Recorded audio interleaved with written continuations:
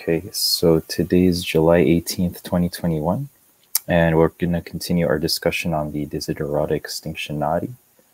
And our agenda for today, it looks like we'd like to discuss about our meeting with Faulty. Is that correct? And we have a few suggestions from Gary. So how would you like to start this? We have to deal with Faulty. I don't think my suggestion was very interesting, so we might have to pass on that. Just unless Hugh wants to go into it. What was it? Sorry, I can't remember what it was. It was about the eternal battle between the shaman and the priests, which I had put in different words as a result of that video. The two things that what you had with the LaRouche discussion, and they talked about something that alerted me to this sort of long-running battle throughout history between the mystics and alchemists and on one side and the sort of reptilians on the other side. And then in that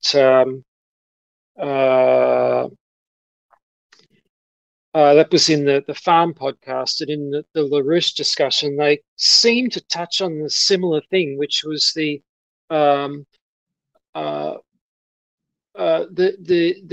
this sort of globalist agenda was trying to sabotage the form, trying to stop nation states from forming peaceful alliances.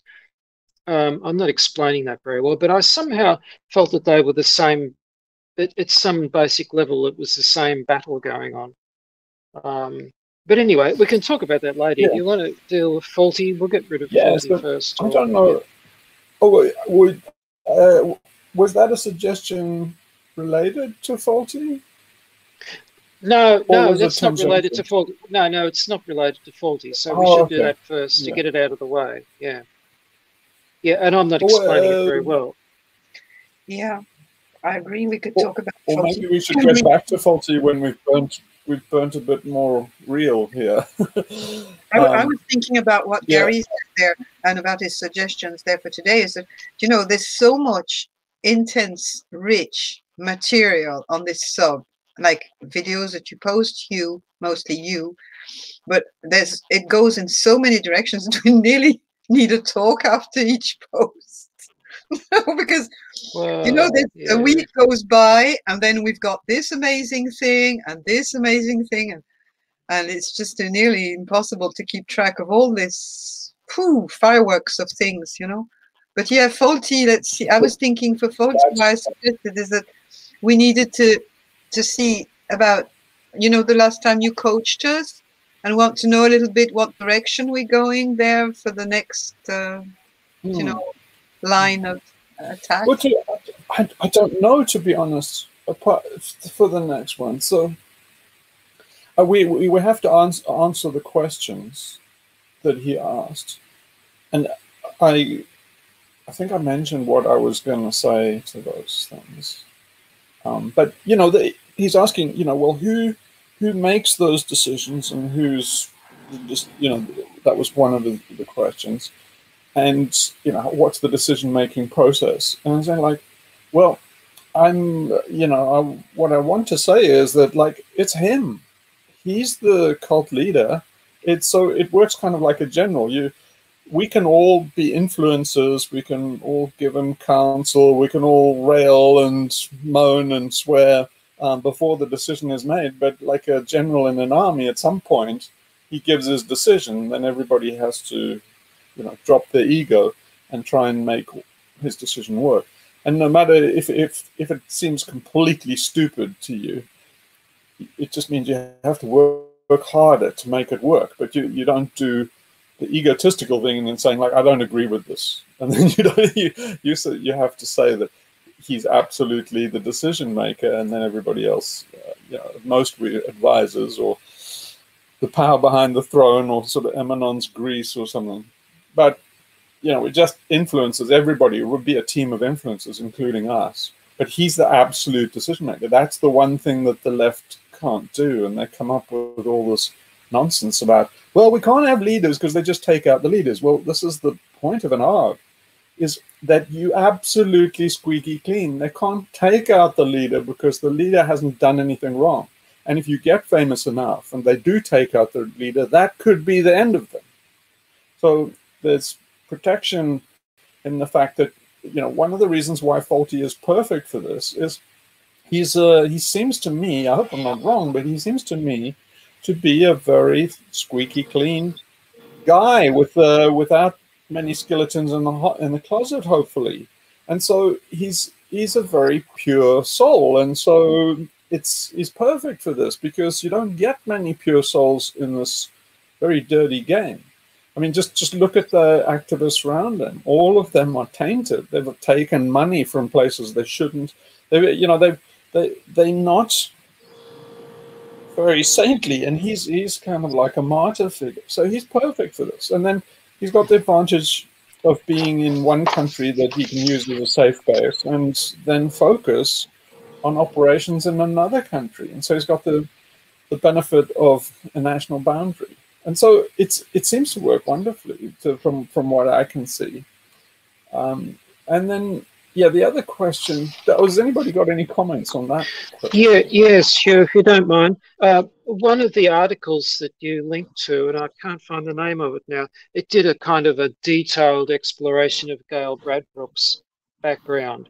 It was in a few different parts. And I had a quick look, but it didn't look as though the person who had done that had done an exploration into Faulty. Do you know if that was done or not? So is that Corey Morningstar?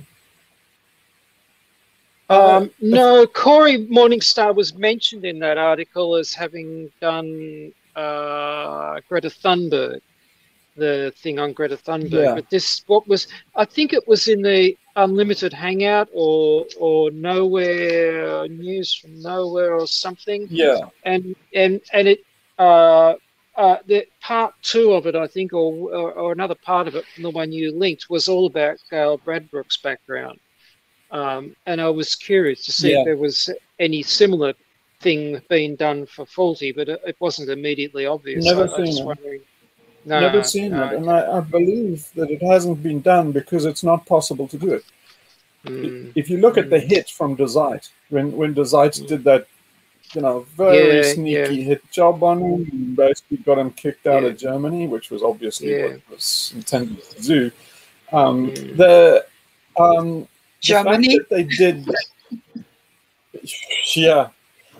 Desiderata. I mean, Desiderata. It means the time, right? It's like, TikTok man virtually came and basically kicked out Mr. Chaos is what happened there. So anyway, the Harlequin went to Germany, and then basically the TikTok man got his number. And the fact that the TikTok man had to do that setup, to basically just have to get some, they just so obviously led him towards a landmine and then used it. And then obviously the plants in that neck of the woods in the movement itself that carried through. So just the flavor of that means that if they had to sink that low to make a hit, it means that he must be really squeaky clean. Because it's so much easier for them to, just find the odd, choir boy with a sore ass, or some rape victim woman, or sexual abuse in the movement, or drugs, and like they must have come up with a blank on that to actually stoop so low. So I took it as a very good sign. But anyway, what it means is, I think, you know, that kind of personality is bulletproof. I mean, you know, how many politicians do you know that could pass scrutiny? You can't make it in politics unless you're a scumbag. I mean, I mean, literally, it's like, to be in the in crowd, you have to be a scoundrel. You know, they won't invite you to their parties unless you are kind of a shit like them. So you know, no politician can make it. You know, it's like you get somebody like AOC and stuff, and yeah, sure, she's, you know, but like, she ain't gonna last, you know, squeaky clean. Not a chance. Now, what about the trip? Well, I mean, I think we just have to feel our way towards that, because, you know, I feel like there's such a lot to teach him, just about the whole ethos, the landscape, you know, the opportunity now with the Great Reset, and such a clearly defined enemy as the transhumanists, and, you know, it's just a perfect time, but it's going to take a while to educate him on all of that kind of stuff. It goes kind of deep, doesn't it? So yeah, but should Thursday, would you, I know you're going to probably reiterate your invitation, so that would be part of the, would that be part of the talk too, to try to entice him and to make the trip? I'll try, but I still think that he's got to be in his comfort zone, and he has to lead. We just have to keep on, you know, being the blushing damsel and stuff. And should we remain as silent as we were the first time? Because, I mean, I don't know. Well, this is not quite the same thing. Yeah. We've kind of made the sale already. Yeah. So I think we're kind of in a different regime now, but I'm not really sure what regime we're in.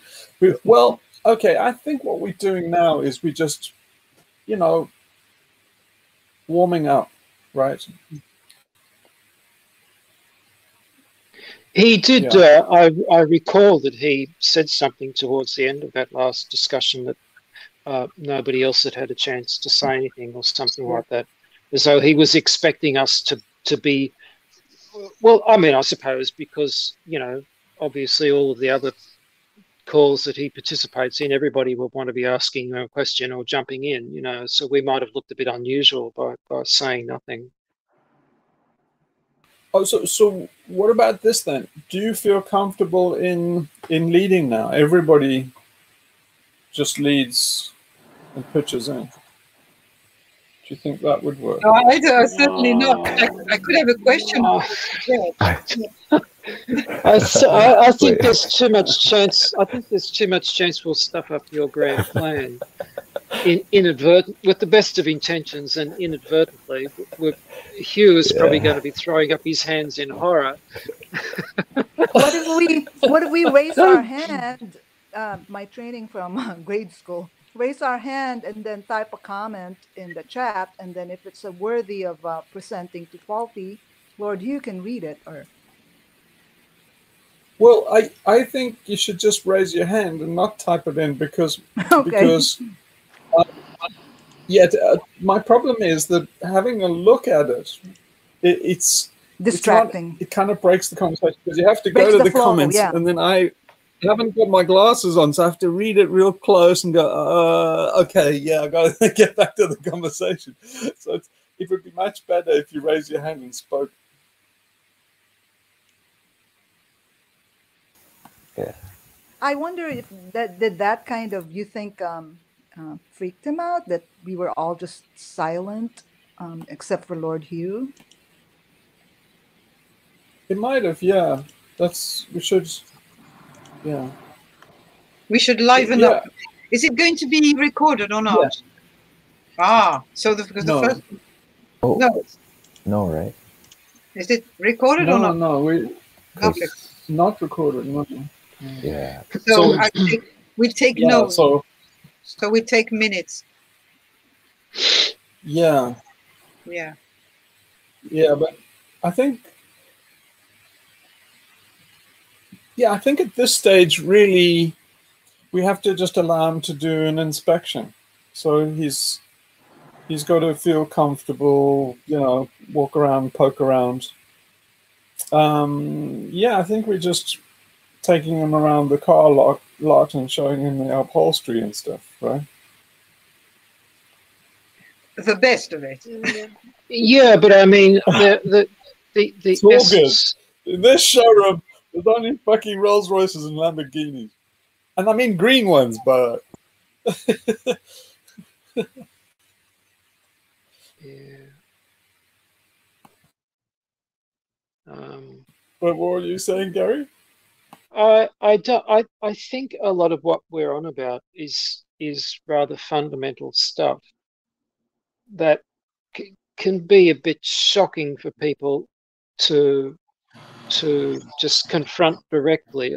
I mean, the two things I think which stand out are the kind of spiritual thing,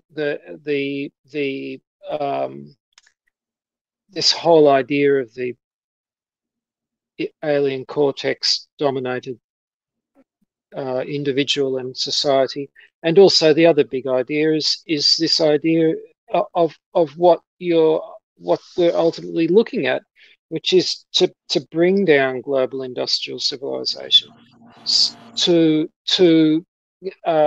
leave a bit of a chance for whatever's left to carry on. You know, I mean, they're the bottom lines, and you know, you know, how is it a bit of a risk just to sort of dump that in his lap, you know, or do you have to? No, it's a huge risk. I don't think we can go there because, yeah, I think basically needs a bit of distillation to come to that conclusion. I mean, that's one of the reasons why I would like a bit of, you know, a little take him off and to sell him the timeshare kind of thing, because, you know, it's quite a big thing to swallow, and I could do with some help from people like Derek Jensen and Leah Keith and people that might explain it, and you know, Max Wilbert and stuff, and say, you know, like, he needs. I don't think he hears those voices. I don't think those voices exist in Britain because there's not enough wilderness left. And so I think nature's pretty far removed from Britain. Max, you know, I mean, when you say all the naturalists I see, there's like, oh, they're all going to save the new forest from the Newbury bypass and stuff, and it's all about badgers and, you know, stuff, and it's like, no, it's not quite what we're talking about. Yeah, it's like kind of like saving the oceans, and it's but anyway, I don't think we even really need to go there, because one of the things that I want to try and convince him of is that, you know, the whole problem of what the movement is trying to do is too abstract.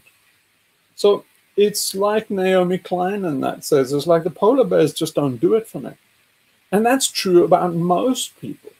But the weird thing is, and the value of a cult is, that people will do anything for the cult. So you know, the cult's aims might be something abstract and quite cerebral, quite intellectual, like climate change. But not many people get a visceral reaction from climate change, especially in Britain. I can see that it's all rather abstract. But you can see people in the movement, right? Dealing with people in the movement. You can see they will do anything for the movement itself. They almost don't care. It's almost like climate change is just an excuse. Half of them don't believe in climate change before 2100. The movement itself is a cult. And that's the point of a cult, is that if you want to do something like get 300 arrests or 3,000 arrests or something like that, people will do it for the cult, for the movement, for their comrades. They will do it. Not many people will do it. You will never get 3,000 people together for the polar bears. It's just not going to happen. Because the polar bears they only see them in National Geographic things, you know, somewhere behind David Attenborough's shoulder. And so all you're dealing with there is the mammalian brain, and all you've got is cute, and cute disappears as soon as the picture of the polar bear's gone. So when you're sitting in the fucking road facing a police line, there's no polar bears there, and your mammalian brain is completely switched off. So they have to do a lot of, you know, singing mammalian brain stuff. But it's like you've got to get past all that and say, you know, you can't have an abstract goal. You've got to just say, make a cult. Then as the cult leader, you can make them do anything. They're virtually Manchurian candidates. But I think that, by the way, Faulty seems to me quite a sensitive and, as you said, kind of charismatic type of guy. Max Gilbert had agreed to meet with him at some stage. So maybe at some stage of the interview on Thursday, we could ask him, would he be interested in talking with an activist who is really, you know, American, and who might give us an idea of how things work out there, you know, sort of present it that way, because it wouldn't be difficult, I'd say, to organize it with Max once we could set a date. It can be a, you know, follow-up of our meeting. I kind of see it as a whole curriculum. So I see it's kind of like, you know, educating Rita or doing, you know, Pygmalion. And so we line everybody up for each one of these classes. So the people I've been talking to, you know, even this new guy, Alan, and the, you know, Lionel Snell and all of these guys are just, I see them as, I'm kind of grooming them on the assumption that they can fill in, you know, one subject in the curriculum. But to go from a lifetime of complete horseshit, complete garbage in terms of activism, and just throw it out, you know, it's going to take a little while to get to that point. I think we can get to that point, but then we're going to have to start from scratch and just, you know, slowly reimagine a new world. And it's going to take time. And so we need to sell that idea that it's worth it. But yeah, I can definitely see me losing my cool about, you know, this current campaign in the autumn, which is just so insane. I'm speechless. Mm. Yeah. Hugh, he's also got a major task. Even supposing he swallows you hook, line, and sinker, he's got to go back and deal with all the people that he's associating with, and do the same thing with yes, them. And that's one of the things we need to talk about. But you see, there's so many sacred cows to shoot down in left-wing activism, and these guys will not admit that they've been utterly useless for the last 50 years. They've been utterly useless, utterly ineffective. And so they have to give up, but they won't give up on all these sacred cows. One of the sacred cows is its numbers. We need to appeal to people. We need, you know, the big battalions on our side. And you're saying, no, that's completely wrong. Any strategist, from Sun Tzu to Clausewitz, I mean, will tell you that it's quality. You have to start with a small cadre of quality, and that becomes the seed crystal that you can grow. If you have the core that's solid, the numbers come easy. So yeah, all these people, if you have a look at the, you know, Gene Sharp and that, it's all about Erica Chenoweth, 3.5%, all of this stuff. It's horseshit, absolute horseshit. Look what happened with the Arab Spring, where they followed Gene Sharp's thing to the law, to the letter of the law. And what happened was, the more organized, smaller kernel of radicals, normally Islamic, they took over. So basically you had your Velvet Revolution, and then Gene Sharp's crowd didn't know what to do after that. There was no formula after that. The formula is, well, then you have a liberal democracy, the IMF comes in and makes you, you know, starts raping your country and giving you debt. And that's Gene Sharp's aim. That was the State Department's aim. It's basically you get rid of the dictator, you put a liberal democracy in, you get the country completely in debt, and then it's, you know, colonized. And Gene Sharp was an instrument for doing that, and it backfired in the Arab Spring, because there were Islamic fundamentalists that were organized, prepared, and they were ready. And as soon as the dirty work was done by all the, you know, non-violent action, they swept in and took hold of the instruments of power. So they took the institutions very quickly. And so if the left ever gets anywhere, they don't have a command structure. They don't have any way. They're not prepared to take over institutions and hold them. Well, so I think you know, hold on to this example for our conversation of Thursday, because that would be, we're not going to turn well, not a liberal, but nearly into an anarchist overnight. But these sort of things, he doesn't hear that sort of thing. Faulty does not. Yeah.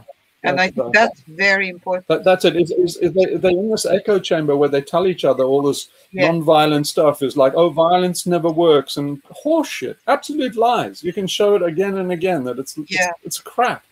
You couldn't, you know, it's not worth flushing down the toilet with this crap that goes on in these circles and stuff. And so it's basically, but the good thing is that Faulty is at the point where he's desperate. He realizes all this shit doesn't work. And so we have to show him the new way.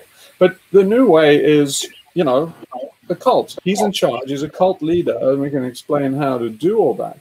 Then the other thing the other question he asked is, you know, who basically does the game plans and designs the game and stuff. And so thinking that we try and get all these people, you know, that did, you know, the Latitude Society and, you know, did the Megastore and stuff like that. There's so many of these art groups, you know, Meow Wolf and stuff like that. There's so many potential people. I mean, there's a sub on Reddit called ARG writers, and they're people writing ARGs. And, you know, anybody that writes an ARG is normally an artist, writer, creative type. And those people are automatically on the left wing. So, you know, it's just basically recruiting those guys to design their game, you know. But I think very interested in puppet master.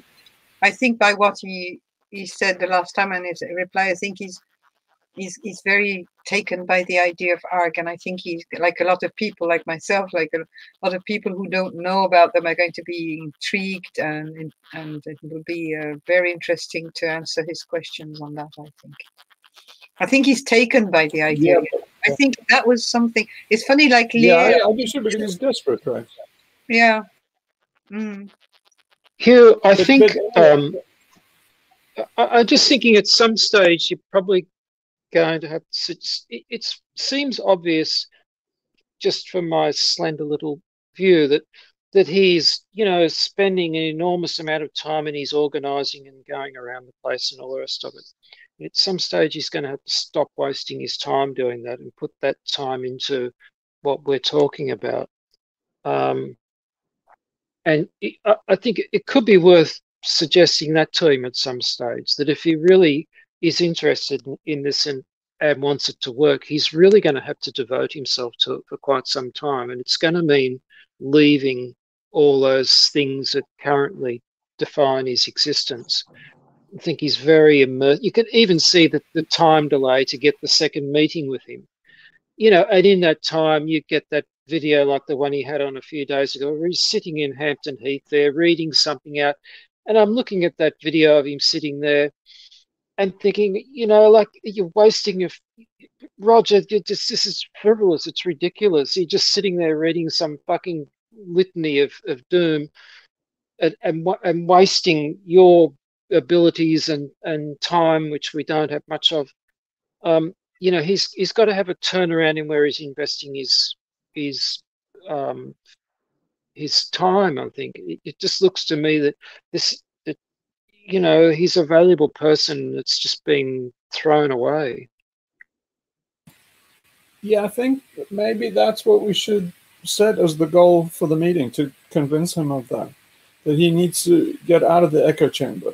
And so that's the thing that I was saying about getting over this numbers thing. It's also implied that let's get something started and then bring on people as necessary, not lead with the existing people that he's surrounded with, because the existing people are, it's very much, new wine into old wineskins. And so, forget the old wineskins, maybe bring them on later when you understand this and you've got something established, so that they have to fit in. Because I think it's not really going to work if you bring all these people that bring all their baggage. And I can see that there are people there that they have poison. They're absolutely poison to the movement, because they're nostalgic for things like freedom riders and stuff. The old guard, the elders of the failed left, are absolutely poisonous, because their heads filled with this romanticism, all these echoes for we shall overcome, and all these romantic ideals that they want to recreate this past era. And those old glories are gone. We're in the digital age. We're about to be digitized out of crap by Klaus Schwab. I think that's what he wants to hear. It doesn't work in the online world.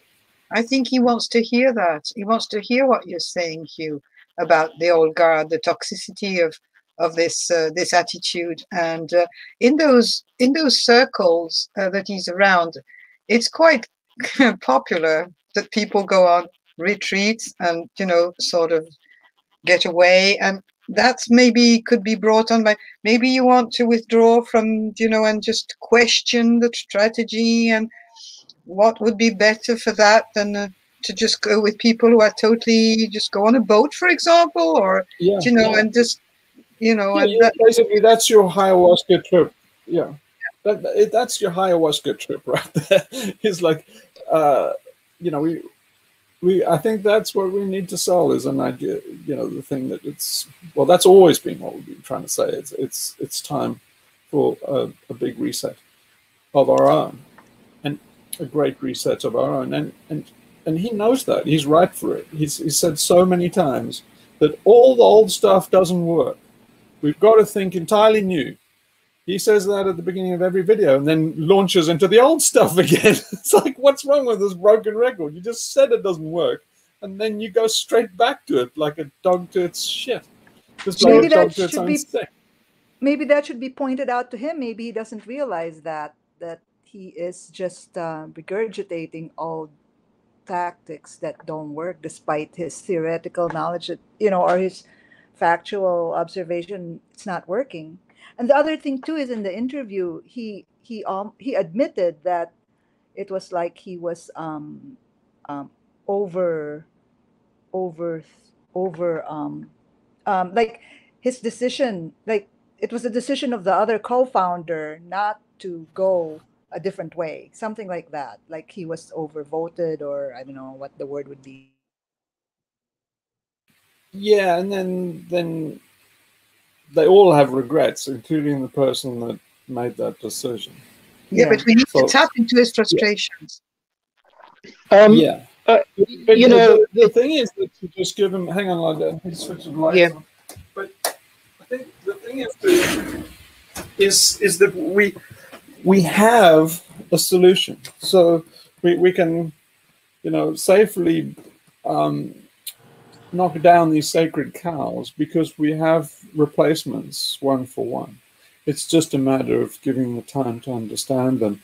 But yeah, I mean, there's a definite point where I think people get to where they have an epiphany. They say, oh, now I get it.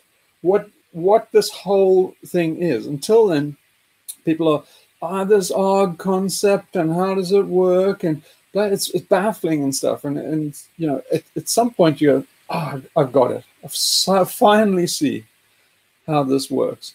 And just communicating the idea that there is this tipping point to understanding. It's well, for example, in the email, there's like, okay, what's the path to action? Like, no, you're putting the cart before the horse. You build up the egregore. You build up the cult. You basically, you know, something like, for example, if you wanted 300 arrests, right, or say you wanted 3,000 arrests, you wouldn't build up to that, right? You would, because it's very fraught with danger trying to build up to the 3,000. Because okay, if you start with 300, you have to, you know, the next iteration has to improve on that. And if you don't improve, it'll fizzle and die. And it's very easy for the opposition to see you coming because you're stepping slowly towards this goal. They're not going to let you do it unopposed, and they're very, very clever. And so, you know, when you start getting your 300, they will start doing everything they can to belittle you, to make it look like this is unsexy, to pull the rug out from under you. So if you go from 300 and the next one is 100, they've won. Because you're not building up something romantic. Everybody will say, well, that show's over. Nobody will get on that bandwagon. So I don't think you can build a bandwagon that way, going from, well, we'll do 300 arrests this time. And then next time we'll get to 1,000. And then when we get to 3.5% of the population, magic happens. It's like, no, that plan will never work. But the way it works with the cult is you would build it up. You build the ethos. You build it. If you say your plan is you want 3,000 arrests, I mean, it's a batshit crazy plan, but all right, you're the boss. But then, you know, you would build up to that. You would invent this idea that, oh, there's the day of the storm. And then, you know, people would practice with the day of the storm, and it would become, you would ritualize it and pray to it and make idols to it, and everybody would have the day of the storm. And then, you know, and you'd get to a point where people were like, when's the day of the storm going to come? We've been going over this, and then you know, people get to the point where they're like, we want to go into battle, we want to get arrested, and then finally the government does something irredeemably stupid, which they're going to do, and then you unleash it. But you know, you just basically prepare, and then strike when the moment. But you see, there's other ways. What's the path to action? As if you set the agenda. The left always thought that they set the agenda. No, it's crap battle tactics. It's just utterly inane. But these 300 arrests have names, have people who will be, if they're arrested, in jail for nothing. We know that. It's not going to do anything. So has anybody pointed to Fawlty that this is, I mean, just doesn't he see, can't he see that he's putting some people on the line or in the open instead of on the ground, and that he is going to compromise a lot of, you know, he's throwing his resources away. Yeah, they're in denial. You can see that they're out of ammunition. They just basically they're just trying to just do a Hail Mary pass kind of thing. And so they're really just going through the motions. So it's going to go off like a dance. Disregard. So what it means is they know it's underneath. I think you would understand. They must know it in their heart of heart. But I think you would understand that disregard for these people that are going to be encouraged to do useless actions with no consequences, endanger maybe their physical health, maybe their mental health, and maybe their future prospects of whatever they want to do, and waste time and money in Her Majesty's jails and courts. And I mean, for what? And he doesn't. I mean, has anybody ever done that? That's the point I made. That's the point I was trying to make maybe the last time we had this discussion, was that he's throwing away his resources. I mean, those people who are in prison are no longer any use to him.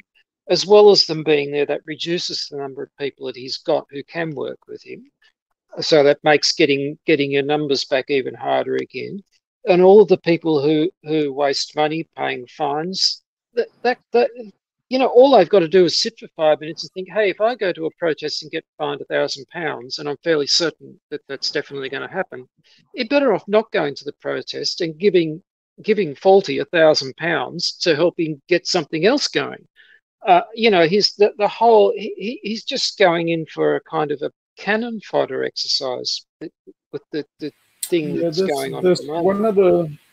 one of the opening lines, I think, in Sun Tzu in Art of War is saying that the first thing is, the bad general seeks out a battle. Mm. A good general will try and avoid it. And then the second thing is that the bad general is not parsimonious with the men and troops, with the troops and material. And so, basically, that's what's happening in this case. It's basically the troops are being thrown in without regard to the consequences. That's precisely Sun Tzu that was in my mind when I said that, because it's one of the first basic things that a good general will do is just he will care for every one of his men. He will not just waste any. Yeah, especially but it's also true of like, supposedly the first rule of any rebel is to stay alive. But the second and third rules will be, the second one is, well, don't be in jail, and 3 is don't waste your any money or resources that you've got, because they've got to go to the cause. And I mean, he's in contradiction of the whole 3. It's just, but I actually wanted to make another.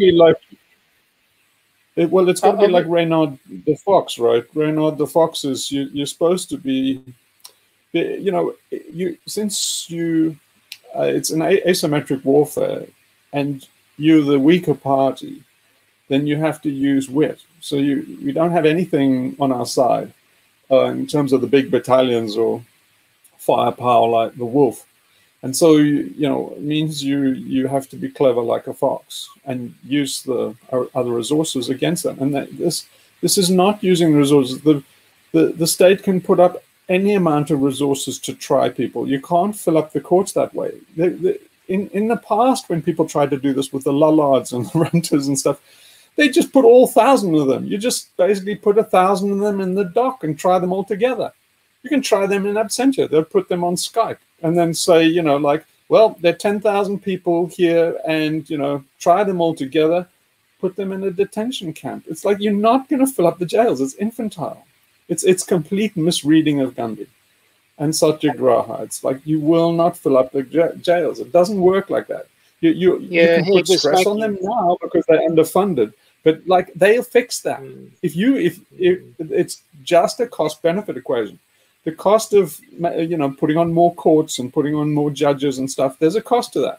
Well, it just so happens that you didn't actually make an expense that justifies that cost. So they don't make courts bigger. But if you actually make headway and you do cost them, well, then they're going to defray that cost by making the courts fucking extreme and the jails pretty hairy. So, just get over this idea that it's a static target. These guys are going to move, and they're already moving with the police and crimes bill. So the police and crimes bill is going to be out before autumn, and you don't know damn well what's going to happen. They're going to use exemplary justice against the organizers, and they will have the public on their side because it's stupid. It's stupid. Everybody will see it's stupid. You look like an idiot and you'll get what you deserve. And the Sun will have that as a fucking headline. So just think it through, for fuck's sake, guys. This is the stupidest thing known to man. So basically, scrap the strategy. Basically, the left has to say, whatever they're good at, it's not strategy. So just give up the strategy to somebody that knows what they're fucking doing. At some stage, all of this is going to have to be communicated to him. And, I'm just one, I mean, it's a terribly risky thing to be doing. This particular discussion we've had now is, at some stages, it's just going to be worth leaking it, sort of, so that he could actually just sit and watch. That's why I don't mind it being recorded. Yeah, you see, I don't mind it being recorded like this because it's almost advantageous if somebody actually saw it and brought it to his attention. If somebody said, hey, these guys are not on the level, just have a look at this. And then he would watch this and say, oh, no, actually, these guys are on the level. I need to talk to these guys. So, it's kind of bringing, we win either. I just put a comment saying that maybe we shouldn't put this video up before Thursday, before the meeting on Thursday.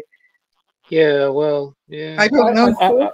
Well, the thing is, you know, I thought it's that not was hard for to the imagine. previous one, but this one, I think, yeah, I think we've made the sale now. So I think if he heard this one, it wouldn't be bad. We're speaking from the heart, and we're saying, you know, I would say what I'm saying now to his face. The only thing I would not say is maybe in the same tone. But in terms of content, I would want all this information conveyed. Yeah, but we're at the early stage, and I was wondering if it's not, you know, the time. So I don't know. Yeah. It's debatable, I suppose. Yeah, it's very difficult to know because look what we're looking at. If my analysis is right, and you know, Faulty goes forward for 10 years in jail, just shock treatment, they're very likely to do that, to be absolutely draconian just to send a message. They have a history of it. And so you know, that's what the bill says. It's, you know, exemplary punishment to deter people from doing this kind of civil disobedience. So so if that happens, it's a disaster. I don't know, you know, can you imagine the chill? They're setting themselves up. I mean, if I was doing a PSYOPs, right, if I was a state operative doing a PSYOPs, I would set the situation up. I would get hold of Faulty or somebody like him, and I would set him up as an actor, and I'd say, look, we'll give you $1 million. Just you be the fall guy, take a big sentence of 10 years. It'll put a complete chill over everybody. When all of this is passed, you'll get pardoned. But that's probably what's happening. This is a setup for us. That's probably what's happening. Well, I don't think it's happening because I think that basically Faulty is a straight arrow, right? Yeah, but what I mean is that there's some other forces in his movement that might be propelling him under. Well, I didn't want to say that. Yeah, but I didn't want to go there. No, but one of the reasons why I want to say, like, to get the numbers, old wineskins and stuff is like, you've been infiltrated. He doesn't get it. Yeah, and but you can't say that to him. He won't accept it because. But I tell you, okay, I'll say it here, maybe regret it. But like whoever came up with that plan in autumn, if anybody from XR is listening, right, and you're on the right side, find out who came up with that suggestion. Look at their background. There's something fucking wrong there. I mean, seriously fucking wrong. See what those people hang out in their spare time. See who their pals are. Have a look where they went to college and where their pals are. But have a look at maybe the gaps in their curriculum and stuff. Because there's something wrong with the cunt that came up with this idea in autumn. Look at them. Look at them. Yeah, it's like it's funny because Faulty, like, you know, knows a lot of the history, but has he heard like what happened to the Black Panthers? Like the guys in their group that suggested doing violent action were fucking cops. Well, the same happened in Seattle. Battle in Seattle is the guys. They were agent provocateurs. All those pictures that now CNN plays on a loop whenever there's any riots in Seattle. They are agent provocateurs. Basically, the guys breaking windows at the Bank of America and that. They found them. They have their badge numbers. It's fucking retarded. But go and have a look at the history of Occupy. These movements, you know. Okay, I mean, for fuck's sake, Gene Sharp started out funded by DARPA. All the stuff he did, the book, you know, from tyranny to democracy or dictatorship to democracy, all of that was funded by the fucking State Department. Erica Chenoweth is an agent. She's a freelance agent for this fucking State Department. You took your advice from all these bastards. They work for the IMF, basically. Indirectly, they are agents of the CIA and the IMF. You are an agent of colonialism and oppression. You walked right into it. So anyway, you can't tell that to them because, you know, the pride and stuff gets in the way. But I'm telling you, that's anybody that knows anything knows that they've been compromised. Yeah, it's and like right high up too. Right?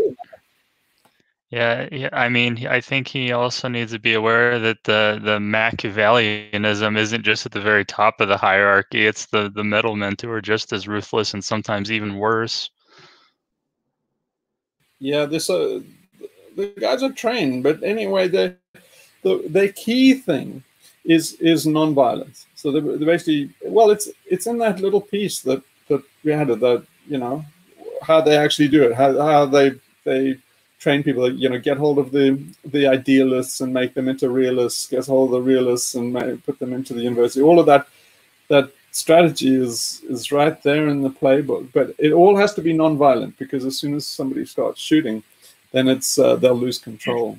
And that strategy is very well described in Mark Boy's book, Drinking Molotov Cocktails with Gandhi.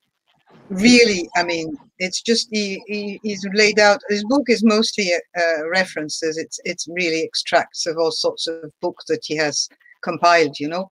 But that is just a learning book for anybody who wants to be in a movement or just run, run. But the thing is, now we have all the solution. We've been working on all the tactics and the way around it, and it's a cult and it's an ARG, and so yeah, it's we can put this together. Okay, so we got roughly how we play it, right? And then we'll play it as faulty leads, and it just, you know, he's just doing an inspection, gets to his comfort zone, and we just answer his questions and maybe lay into the stupidity of water. Is it good enough strategy for? Okay. Yeah, I just wanted to say, in addition to the cost benefit factor or cost benefit perspective that you had mentioned, and you've already gone through the warnings of the risks that he's taking if he gets severely punished, and there's a chill on all action now. But just from the common sense thing of what Gary was kind of saying, that from even just from effectiveness, like the return on investment, all the things that they're spending and wasting, just from the common sense of that, why keep doing something that's not producing results? Yeah, there's also the flaw. I noticed this flaw where there's not proper accounting. One of the things that alarms me is I spent, you know, all the time that I've done developing this ARG, the 80% of that time has been spent on ways to finance it. So it's the financing and all of that kind of thing. And so it alarms me that the gem of this plan, Faulty's not really interested in. It's just, yeah, oh, financing, yeah, that'll come through, you know, GoFundMe and stuff. And say, not in the world that's coming. Now, if there's a financial great reset, and then we have e-currency, if basically it's a cashless society, well, one of the goals of that is to micromanage spending. So you won't even be able to buy a pack of gum that the IRS, all the alphabet soup agencies don't know about. And not only will they be nudging you, but, you know, all the activists as well. You have to kind of imagine them in an Alison McDowell world where they own a UBI, and they're not free to go and then do rabble rousing and then say, oh, well, we can do full-time activism now. We'll sit on a UBI. No, you fucking won't. What they'll do is they'll micromanage every single thing you do. Everything you buy will be done with a nudge. And if you buy, you know, a poster or something like that and just it's not approved, well, then basically you're going to get punished for that. Basically, they will restrict your UBI. They will put you on a personal improvement program, and part of the things where you will have a minder who will essentially be like your parole officer, and they will look, okay, what did you spend your time? Did you spend anything on drugs? Did you spend anything on activism? Did you, you know, buy vegan stuff? Did you do any? And they will look at it and they say, what did you donate to? And you cannot do activism under that tight control, because they will have control over every penny you spend. And any organization that relies on a GoFundMe or something, they'll squeeze out all the participants. And that's the world that's coming. So we spent so long, you know, preparing for this world, and then to just have it brushed off as, oh, you know, I'll auction off ponytails or something like that to pay for it. No, you fucking won't. Not in the world that's coming.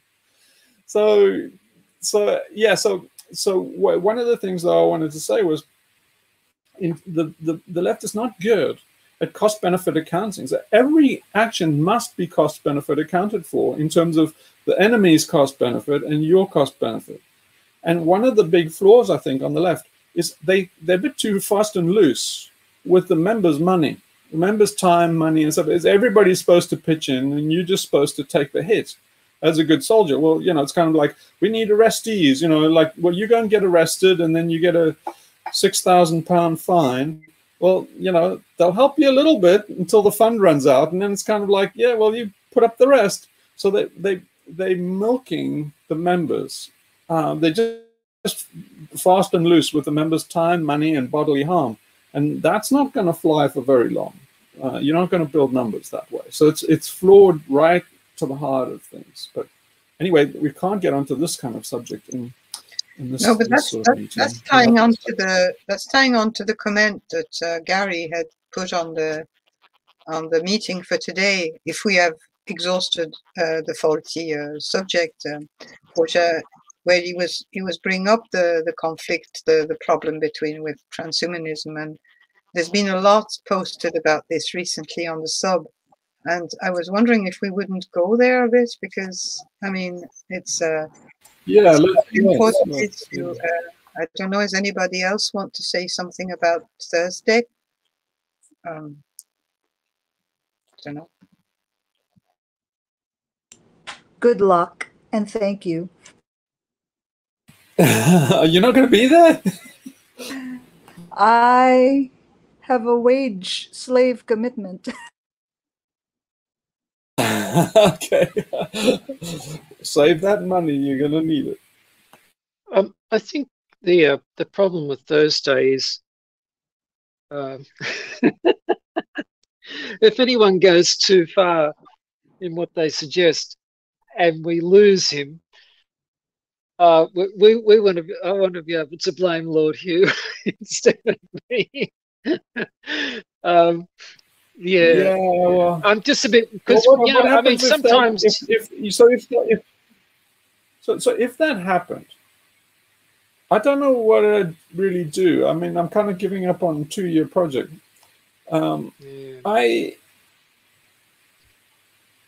I think. Yeah, I'd probably just have to go off and get a real job because the funds are getting a bit low. But what I would do after that is I would try and make hay out of it. I would try and, you know, show it all up as saying, like, now do you want to listen? You see, we told you, we fucking told you, and basically, you know, make a big hula about exactly what we said, and then say, now, are you ready to try something new? And then I think a lot of people would say, yeah, this was the dumbest move we've ever seen in our lives. And it might precipitate it might be the success of the scheme by default. You know, we could find somebody else that can fulfill the role of the cult leader. And yeah, well, that's where there might be... That's where there might be some hope in people that we don't know anything, like that we've been copying the emails to Lynn. Well, for yeah, instance. We could get some like crazy ass guy, like what's that guy, Yao Ming? What was that guy? There was this guy who was a very strange guy. He was a Chinese guy, and he kind of says, you know, like you got to. He was tailor-made to be a cult leader because he was saying, like, you know, you've got to pick me to, like, lead the movement and I'll lead it to victory because I come from a long line of these Chinese ancestors that were basically part of the Boxer Rebellion or something. He was talking to Gal Bradbrook, and of course it didn't go anywhere because everybody was like, you know, it's kind of stalemate. He's saying like, support me and I'll be a great leader, and everybody was like, well, yeah, you're not a great leader until you get people to support you. So it was kind of polar passive. And remember that I don't see her as a cult leader, but there was a very positive response to the idea of ARG in deep green resistance, and that movement we don't know. Like we haven't gone very far with Pierre on that. We had one interview, and she was very taken. Derek has got a. I know Derek is a very pure man too. There's people in America who might be also, you know, if everything goes to shit, you know. Yeah. You I know, mean, there must people that are good for the role. In essence, you just need a good actor. It's pure act. It's an act from start to finish. It's just theater. If only we could have audition. If only we could have auditions. Maybe that will be our next strategy. That's not as far-fetched as you. It's not as far-fetched as you imagine. So that guy, you see, I really, Spencer McCall and that, I really want to talk to those guys, because I still have not even got past the first layer of that fucking onion. And I know there's a lot in there. But that guy who's, you know, not, what's his name, in Elsewhere, in the Elsewhere ARG, it's Lucius, whatever, the main character, the guy who, you know what I mean? Lucian. Yeah. Lucian Freud. But anyway, yeah. No, Lucian not Freud. The one in the institute. He's the one that appears first on the television in the institute, and at the end he's kind of becomes a kind of a guru leader. What's his name again? Yeah, Octavio Esquire. Octavio. Octavio. He had a nice name. So Octavio Esquire, he is an actor. He's a paid for actor. Now, because he's in some of the stuff that Spencer McCall has done, then I think he was paid for that. So that guy is you know, kind of perfect for the role. You can pay by the hour. But what really interests me is that I think that Octavian guy, what they're hinting at, I think what Spencer is hinting at is that he is actually a real character. I think he is a kind of a spoof of Jeff Hull, in fact. And so I think there's a lot to Jeff Hull, and I think what they're hinting at is that this Octavian character is Jeff Hull. And so I've long suspected that. I would actually like to maybe mention that when we talk to Spencer again. Yeah, because in the anyway, Latitude Society, it's kind of that character, that Ox character, is there? It portrayed Jeff Hall. They clearly showed that there was the Geordie, who was the traveler, and then there was this other paranormal character there too, which was Jeff Hall, supposed to be Jeff Hall. Yeah. So I could see that. Yeah. So, but anyway, it proves the kind of point that if you got funding from, you know, philanthropists, then you could actually have that role paid for by the hour. You could just basically audition people in Hollywood. In fact, there's so many out-of-work actors in Hollywood that I'm pretty sure you'd get somebody to do it for free. Yeah. It was Octavio Coleman, and the Lucian, Eva Lucian was the supposed young woman who was gone missing. Eva Lucian. Yeah. And the name of that fellow who was doing that facilitation session or whatever it was right at the end. I don't know if I wrote that or not. That's Geordie Aitken. Is it? Had okay, an interview. Okay, yeah, that's him. Okay, fine. Yeah. But I mean, there must be. I mean, in a world of 8 billion people, Well, see, this is Lionel's realm of somebody who can come in and pretend to be, you know, that video where he described how he did the cult leader thing, you know, which was really fascinating, actually. So yeah, I mean, he would be a good person to talk. You need at the end of the day, you need like an Andy Kaufman who kind of can spin the Joker kind of thing. Yeah. Okay, well that's good for that topic, isn't it?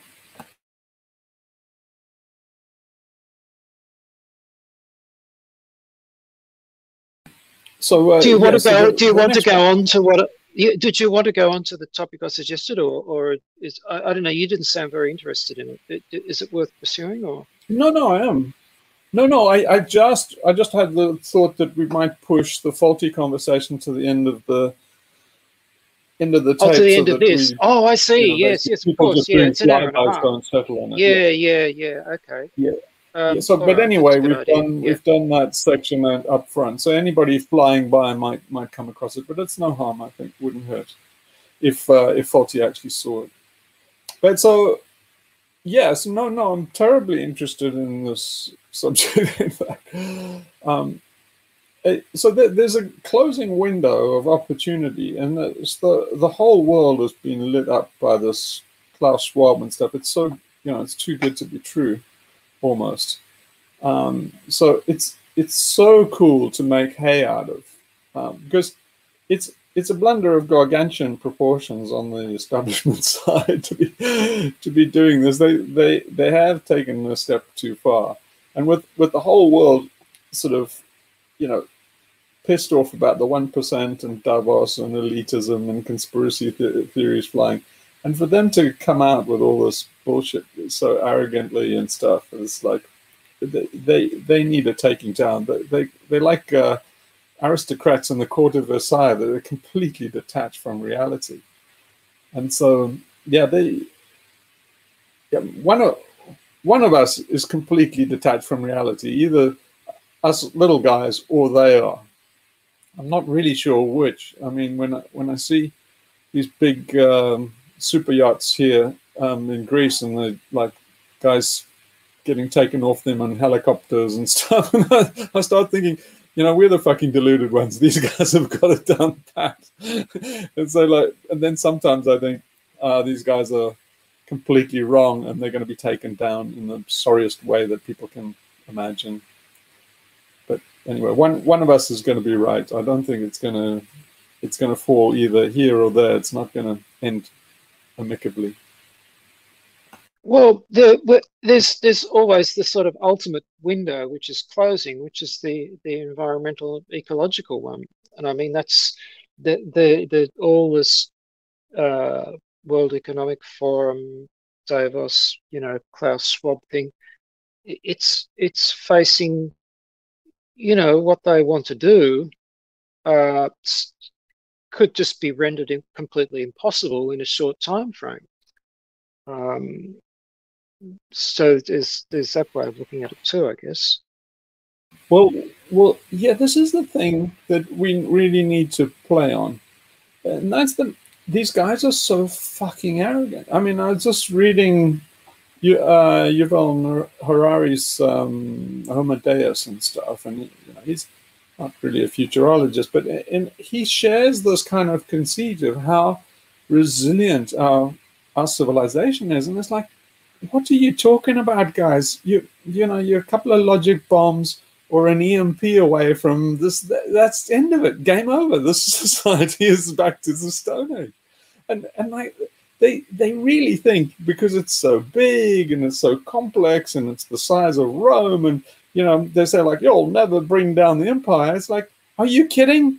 I could, you might get some bioterrorists release an agent that takes out rubber. And it's over. No more planes, no more wars, no more anything, no more police dungeons. The world doesn't work with rubber. There's a strategic material, and the same is true with dozens of things. Glass. The whole everything in the United States, in the whole developed industrial world, China, everything, goes to pieces with glass. Well, glass is only one hiccup in the supply chain on LNG. So basically, if you had a week, so basically every glass plant, basically most of them in China, they have 72 hours of emergency fuel. If they run out of that fuel, that's it. The glass will solidify. Basically, the burners will go out. If the burners are under the glass melt, if the burners actually go out, you have to rebuild the fucking factory from the ground up. It would take another 10 years to reconstitute that glass factory. Nothing works without glass. Have a look at a shop store that you're in next time, and imagine all the products that are now packaged in glass are off the shelves. There's no substitute for them. So imagine everything. Imagine windows in cars and tanks and vehicles and submarines. Can you imagine them done without glass? It's just an unimaginable world. And it's like 72 hours hiccup in the gas supply chain. And it's all centralized in these fucking gas exchange hubs and stuff. It's just remarkable how these idiots just say, extrapolate the graph, this kind of infantile, sophomoric, this civilization is heading there. China will become a superpower because just extrapolate the graph and by 2050. And it's like, really? That's how shallow your analysis is? It's like, you could see that. Out there to change the story. But you could see that with that ridiculous thing about getting making latex for the rubber out of dandelion juice, and if you can't grow the rubber, how expensive it could be. Well, that's right, but not only that, you've got to look at it. If you can't fucking grow rubber plants because the ecology's collapsed, then what makes you think you're going to grow dandelions? Like, I mean, they might, obviously pretty resilient little bastards, but they're more or less saying, well, you haven't suddenly stopped relying on the environment to get this rubber. You haven't escaped anything at all. It just but it's so vulnerable to ecotypes. So the thing is that, you see, anybody that is really organized for ecotypes, and there will be, because there'll be bright guys. It's only the really bright guys that see where this is going, the kind of Uncle Ted types. And those guys are smart enough to not just take out one single point of failure in the system. They can take out the backup to that thing. So, for example, take glass. Well, if you take out the natural gas system somehow, you could do it just with Stuxnet and kind of logic bomb. If you just take the gas facilities with cyber warfare, and then at the same time you go one step more and take out the ceramic industry. So basically, I'll tell you a secret. The glass industry is entirely reliant on ceramics, high temperature ceramics. There's very few companies, like a handful, one or two, literally, that can actually make the ceramics for these things. Because it's a very, very niche world. They basically have molybdenum and a few of these. So it's very artisanal. It's all secret knowledge, and it's done in one or two factories. So if you took out the ceramics thing, that would be the end of it. It would take 5 years to get, maybe 10 years to rebuild those factories. So if you took out glass and then ceramics, you took out the glass, they wouldn't be able to rebuild the glass factories. They'd have to rebuild the factories and the furnaces. Well, if you took out the ceramics, that would be it. They wouldn't be able to rebuild them in 10 years. The world without glass in 10 years, just imagine you wouldn't build another aircraft in 10 years. You wouldn't build another tank, submarine, ship, nothing. They would all be gone. You wouldn't build another test tube. You wouldn't do another vaccination. They're all based on glass. And so this is where you can find that out. It'd be great for the local glass. Anybody can find that out. And it's one person, an individual, a lone wolf could do. Even down to the. Go on, Sophie. There's loads of little still tiny in lots of little countries in the world of people who are still making artisanal glass, and they would be totally delighted to hear a thing like this. To make the world's glass, yeah. No, but they would richest say, bastards in the oh, world. we don't care. We continue to make our glass to drink our wine. Yeah. That was an artisanal interesting glass. point about glass is a real skill. It's Oh yeah, but there's glass still is a some real skill. artisans even here in the south of Oh, Ireland. yeah, no, Tiny little factories, family run, you know. So up in the northwest, in Seattle, Chihuly and all of that is the artisanal glass movement is huge. Up in the northwest, people would be still making artisanal beer and whiskey and putting in an artisanal glass because they're doing it right now. It's the tanks and Boeing that would be in real trouble. That was an interesting point in that little report on the rubber industry, was that it wasn't in the hands of large holders. It was all, most of the suppliers coming from very small plantation holders, just a couple of acres, which I thought that was surprising, that it hadn't been sort of corporatized and amalgamated. But the other thing that was very interesting from the point of view of sort of buggering stuff up is where they said that most of the plants are a bit like the banana plants. They're all clones, and so they're very susceptible to disease and so you could have somebody with a little glass, well, can't be glass anymore, a little tiny container of something which will infect rubber trees, and that's it,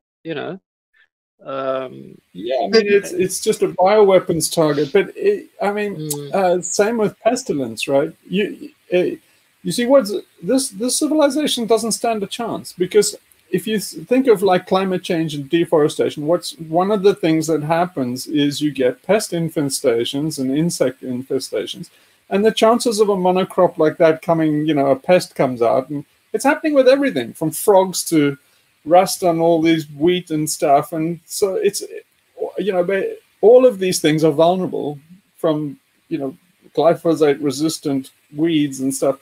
They're all resistant because they're all monocultured. They're all resistant to single points of failure. And somebody will introduce them. As soon as enough people realize that, become accelerationists, that's it. The system is going to come down like a house of cards. The rubber tree that's in Thailand, in the report, are being cloned, and they're monoculture. But the original rubber trees were in the Amazon, and they were scattered. They were not, they had to go deep and take the sap.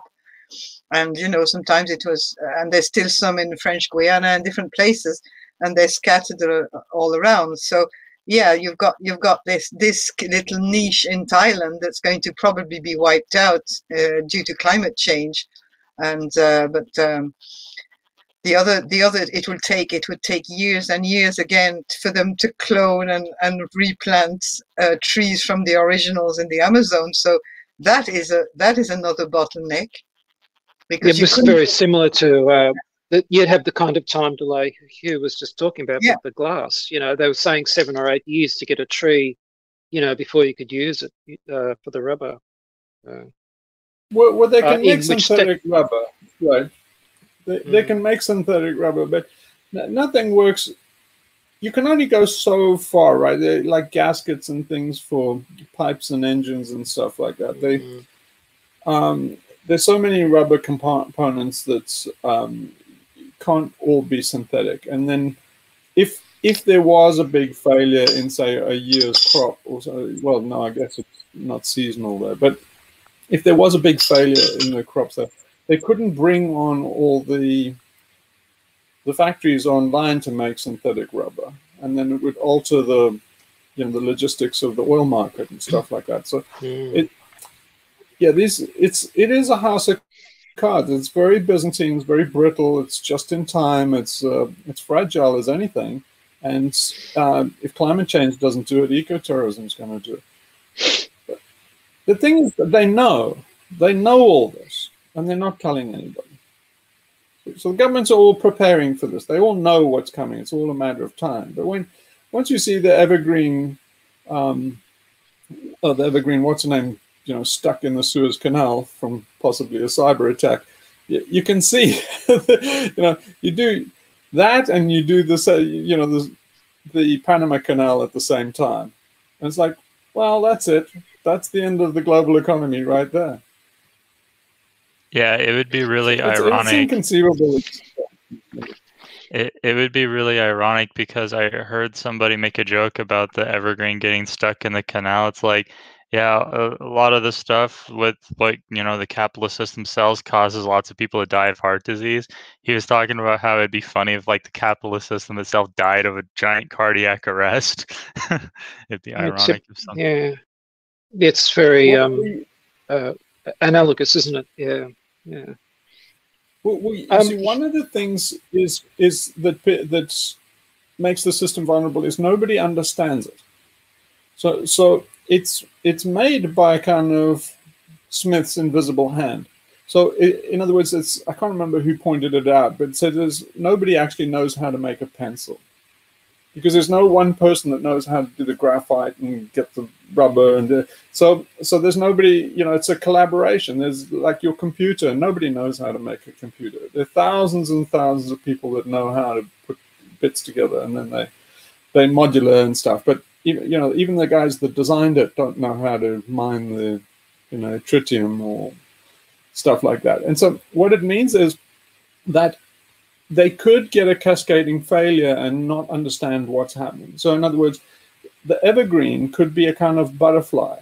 And then they had like millions of, 2 billion, I think, in value in containers.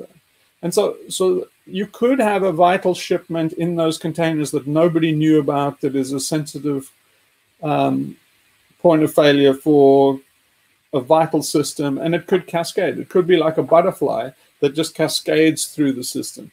And no one would understand it. Nobody would understand the system well enough to know, oh, you know what? It was from this little widget that was on the evergreen. Basically, it got rotten or something. So for all you know, there was a container full of bananas that went rotten because it was stuck in the canal. And you didn't know that bananas were vital to making, all the strategic military components. I think there's a lot of people who know about those things, and I think there's a lot of people who we don't hear from, who are probably studying all these bottlenecks. And I'm not sure they're listening, but be nice. Well, the fantastic thing is that a lot of them are state actors. So the most amount of study being done for this kind of thing is in the military, but they don't study their own. No, well, they do kind of, but they do kind of assessments. So risk assessment. Well, like if there was a high altitude EMP in the States, how much damage would it cause? And it's always the same thing. Huge amount of damage. Please give us more money for defense. And so, but when they really go into deep analysis when they're looking at enemy systems. So then they do a proper analysis of how to basically take them out, and particularly countries like Israel, has all these guys like Talpiot and Unit 8200, all these psychopaths in essence that thinking every day is how do we bring down the enemy and stuff, and looking at their systems in detail. Basically it's operational research, but the guys that are very likely to do this are basically the elephants could take each other down. It's basically the states could fuck each other over in this way. So it's not necessarily anarchists or eco-liberation or anything like that. It can be state actors. They could take each other down. Those psychopaths, they published them. I mean, you posted on Reddit a long time ago a total list from the American military about all the dangerous spots and all the points of weaknesses in the system and everything. They have it all listed and it's online, so anybody can access that.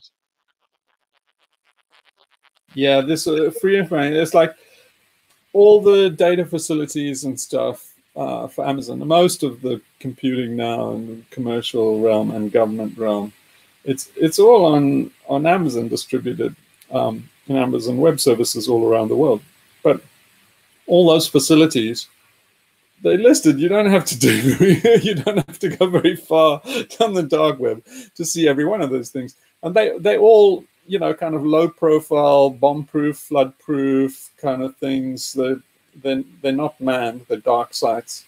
But you know, they all have inputs and outputs. They all have to be powered. They have a bit of, you know, emergency power generation, and they have a bit of halogen for a fire, and they might be hardened to take a missile or something. But like, you know damn well there's some guy that comes in to feed the cat that knows there's some vital thing that they need.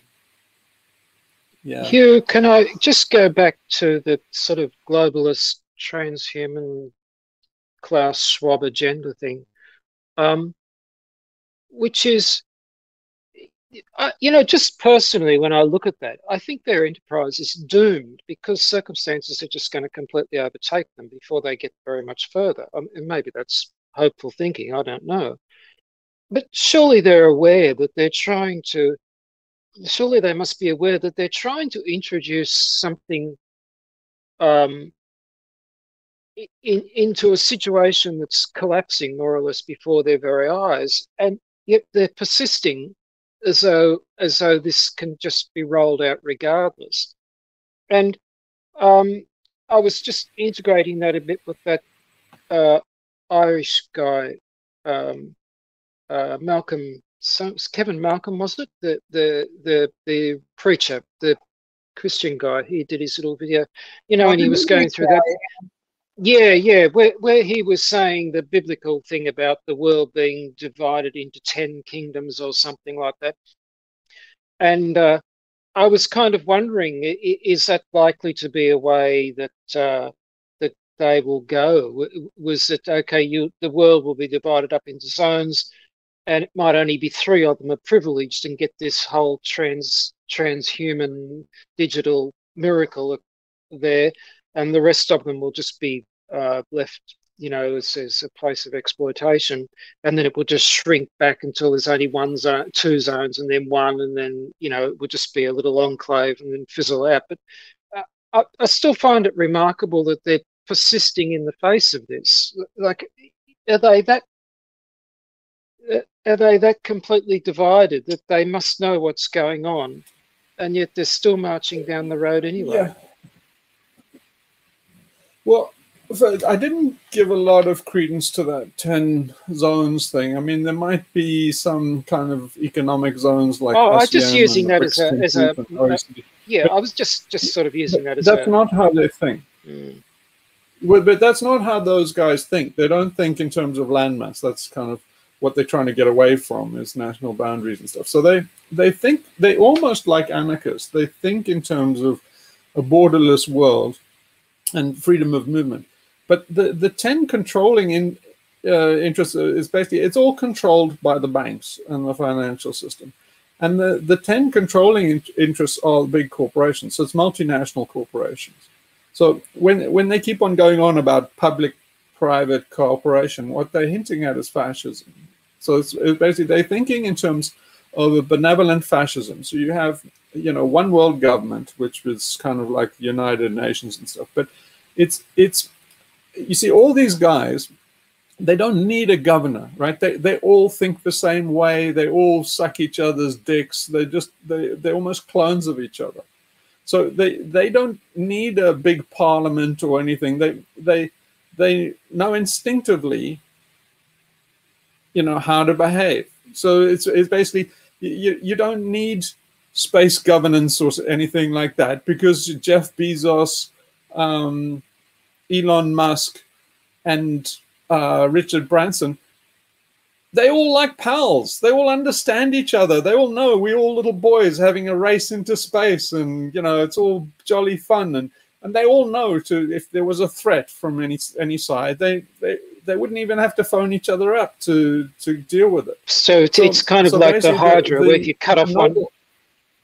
you cut off one head and it just grows another one, kind of thing, or it's got plenty Well, of heads it's a left. class, so it's ruled by the class. They would just, you know, decide things long range in these meetings like the BIS and Davos and stuff. It's just largely just formalizing what they do at the golf course and in these clubs and on these yachts and in these planes. And they just, you know, there's a lot of this buzzy bee stuff going on in the background, and then it just gets sort of formalized and sanctified in Davos. It's kind of like a big rah-rah. A meeting of the cult is basically a big motivational session for the cult. But so in terms of a one world government, it's not going to be like Star Wars or something where they have everybody sitting, you know, in the stadium, and then you take the podium and argue for this. These guys don't argue, right? The most thing they'd argue is like, who got the youngest girl from Epstein? You know, me or you? It's like, ha ha, jab, jab. You know, it's basically, they don't argue. They all work together, right? They have no major disagreements. There's nothing to resolve. They all think the same way. So they compete in the same way as everybody at the golf course competes, but like they drink in the same clubhouse and think exactly the same way. So they're not really competing in any meaningful way. And so you're not going to get a big parliament or something in the United Nations that then rules the world. We're already, in fact, there. We're already in the one world order because all those guys are already pulling all the strings, all behind the scenes, and all the governments are just, you know, regional puppets for them. So there's not a, you know, so all they want to see is these broad alliances, no boundaries, kind of like, you know, the European Union, and then they trade barriers that they want to break down, and then one day when they've got everybody by the, you know, the ring in their nose, then they can do freedom of movement. But it's almost exactly what anarchists want, except for some key differences, and one of them is that they're eugenicists. And they really Neoplatonists. If you want to see the genesis of all of this, it's Plato's Republic. And Plato says that the men of gold and men of silver and men of copper and things like that. And he's saying that these are the men of gold. They think they're the men of gold. They're the superior ones. And then they think we're too stupid to run ourselves. They don't. None of them are Democrats because they think the population is too dumb. And we prove it to them every fucking day. Every fucking day you go out and buy an Apple product or something, you're proving to Steve Jobs just how fucking stupid you are. So we deserve these guys. But what they've told themselves is, is Plato said, you do the noble lie. And the noble lie is you make the people think they're in charge. And so this was worked out by, you know, in Plato's Republic. You go back to there, you can see Charles Schwab's agenda. And they will manage everybody. They'll manage them from a health point of view. All the stuff that Allison says, it'll be a eugenics program where they'll manage you financially, bodily, socially, and economically. So every part of your life, you'll be managed like a little toddler. And then, then they are the ones that will be free of it. So in other words, while you need a COVID passport, Bill Gates doesn't need one. If Bill Gates was ever stopped at an airport or something, and some clueless customs officer said, "Excuse me, sir, can I see your COVID passport?" 10 guys would jump on him and say, "Do you know who the fuck this is? It's Bill Gates, you fucking idiot. Fuck off." So Bill Gates doesn't need, they're essentially above the law, but they will impose all this on us. You know, basically, they will say that you have to have a cell phone, and eventually they'll have to have an implant. But Bill Gates and Charles Schwab and stuff are immune to that kind of pettiness. So they will rule as absolutes and in the shadows. And because of the noble lie, everybody else will think they're in charge. So it's kind of like democracy today. They've got this big show going on where everybody thinks they're actually voting, but the levers behind the voting things are completely broken. So where they're fucking up, and why the anarchist vision is different, is the anarchists have a positive view of humanity. And and anarchists don't think that people are dumb as shit. The system is dumb as shit, and it makes people dumb as shit. And the system doesn't fit with humanity. But with these transhumanists, they put transhumanism, order, and the system above humanity. They think that humans must fit in with the system. Anarchists think that the system must fit in with humans. And it does. Remarkably, if you just leave everything alone, it fits in with humans. So the anarchist thing is very similar, but completely different at the same time. It's kind of what I was saying to Kevin, was I was saying to Kevin about, like, well, what's wrong with this one world order? Because if as an anarchist, we're just trying to get rid of states. So if there's this one super state that dominates the whole world, our job just got easier by 152 other countries. So we could wait until we get to the point where they, set up this one super system, and then we game jack it. The problem why that doesn't really work is because there's not going to be anything left of the environment. And when they get control of us, there's not going to be, it's going to be completely 1984 Brave New World. There's not going to be any opportunity for rebellion, because there's a lot to that, you will own nothing and you will be happy. It's people will be unhappy, but they won't be able to define why they're unhappy. And so there'll be, even things like suicide will become pathologized, and you will get brain stimulus, and you'll get drugs for, so you'll have this bland ennui that goes back to just existing in this horrible existence, and you don't know why. And then if you ever complain or anything, they would treat it as your pathology. And it wouldn't make you better. It would make you get over suicide, and you'd have this hollow soulness in you. You wouldn't feel like a human being, but you wouldn't even have the language to describe it. And that's where we're headed.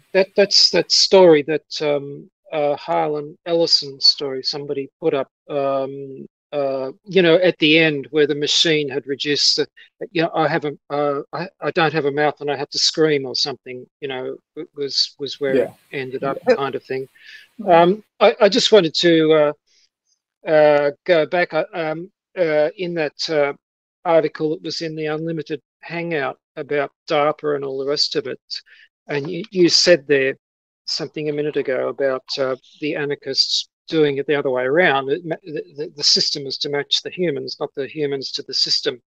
And one of the comments made there was by it was that woman who I think was in charge of the wellness something or other. What was the name of that? And she said that they wanted to overcome the welcome wellness. The welcome leap. Yeah, welcome. Yeah.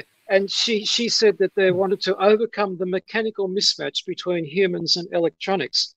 And you could see in that statement, the two things that you were just talking about, which was the globalists and the anarchists. They're looking at the system and the humans, and one of them wants to match the humans up, and the other one wants to match the system up. It's the other way around. So you've now got to alter the. So wait, can I interrupt you, because this is damn important. So this is exactly the thing that I was talking to Lionel Snell about.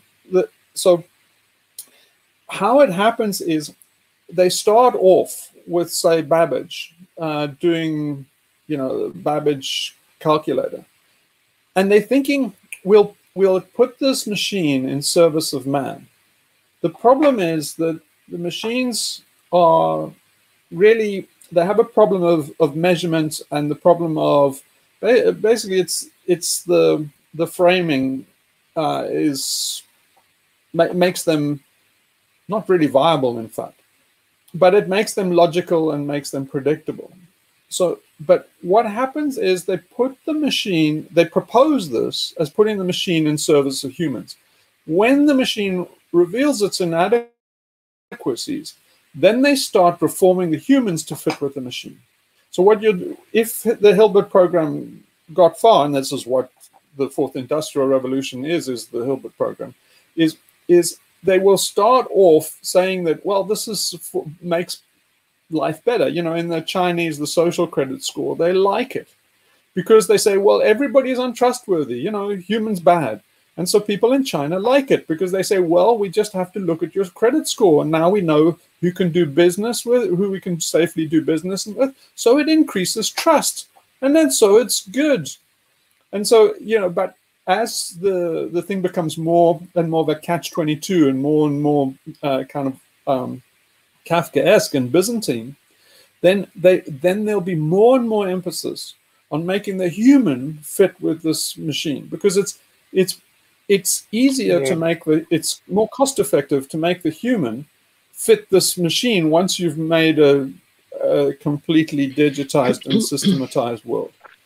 So that machine's limitations, you will be forced to compensate for the machine's limitations very soon after they put the system in. And that's where the hell starts for us.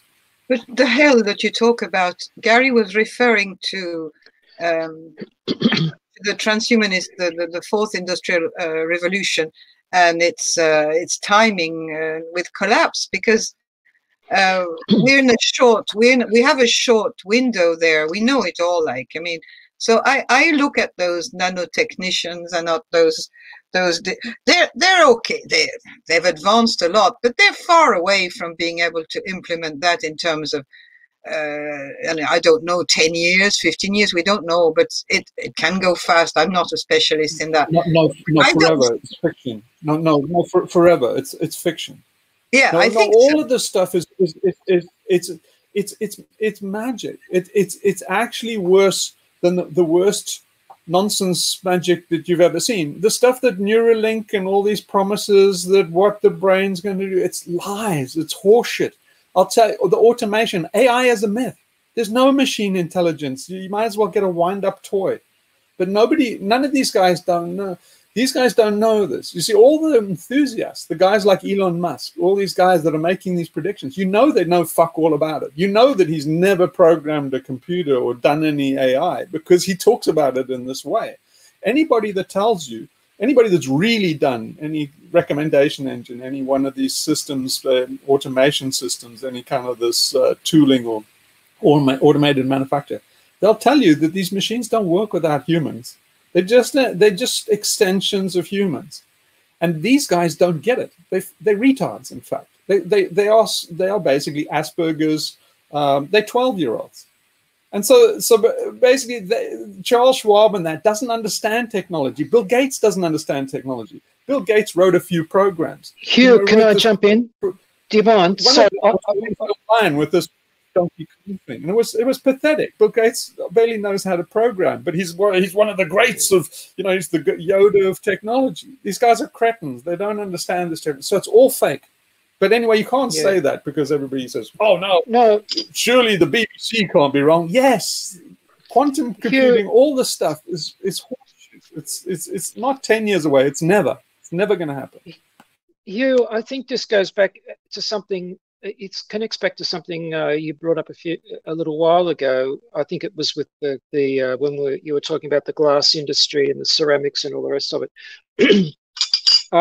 And the point I wanted to make there was, oh yes, I think you said something about how nobody knows how to make like a complete machine, you know, because I mean it's a divided up process and all the rest of it.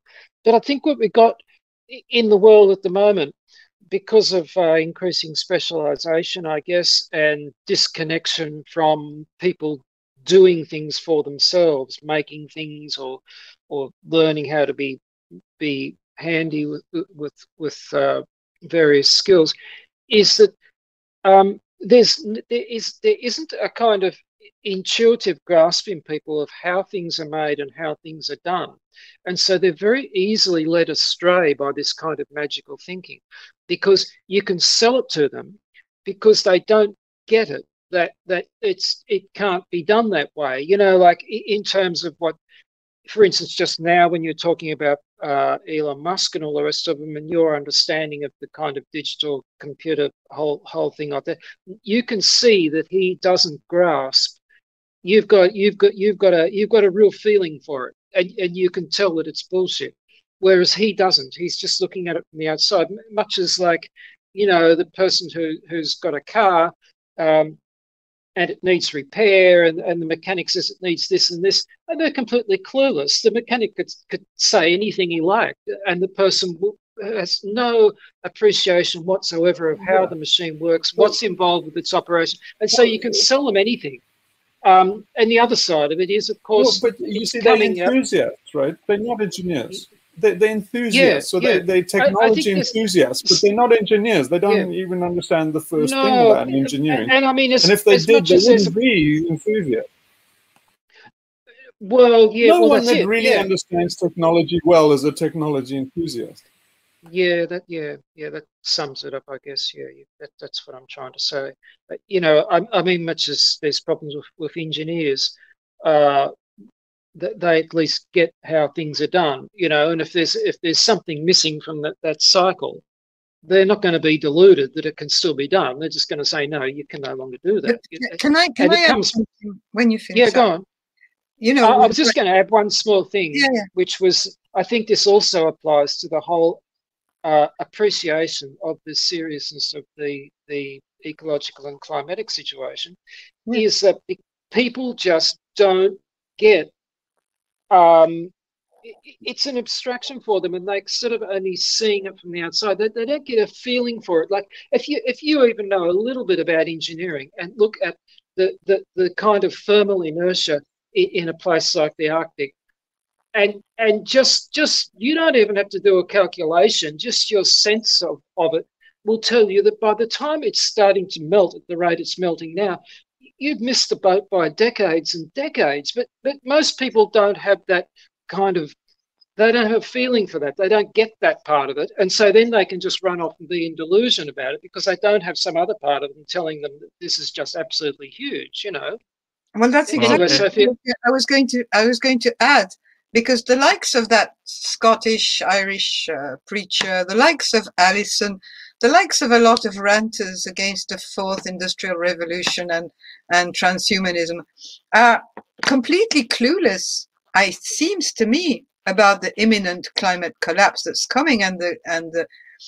even Allison, I don't think she grasps that it's like, okay, the environment, the flowers, protect, let's be green. She's probably vegan, I don't know, but they don't go there. So they can go very deep into understanding and dissecting the dangers of transhumanism and AI and all this thing, and digitalization, oh geez, I can't say it, children and everything, but there's no clue about this, no reference to actually the imminent catastrophes. Very few people have the complete picture. That's why I mean, I get despondent about these people like Dimitri, because I had high hopes for him having a complete view, and suddenly he just went completely Russian nationalist, and now everything is just interpreted in, well, Russia's fantastic, so you can't talk beyond, climate change. Well, Russia will survive. It's like, okay, can you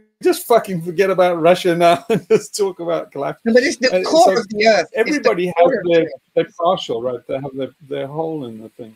Yeah. But can I make 2 points there? Do you mind? I'd like to make 2 points. One is just thinking about that like, if you go back a few centuries, you didn't have that. You have a lot of educated people were polymaths. They had each finger of their hand was in a different discipline, so to speak. It wasn't called that then. And also, like with the alchemists, they were they were looking at the whole, like everything from the rock to the most ethereal, immaterial sort of spirit, so to speak. And that's a major thing that's been lost, because there aren't people like that now. There's a very small number of people who've got their knowledge spread.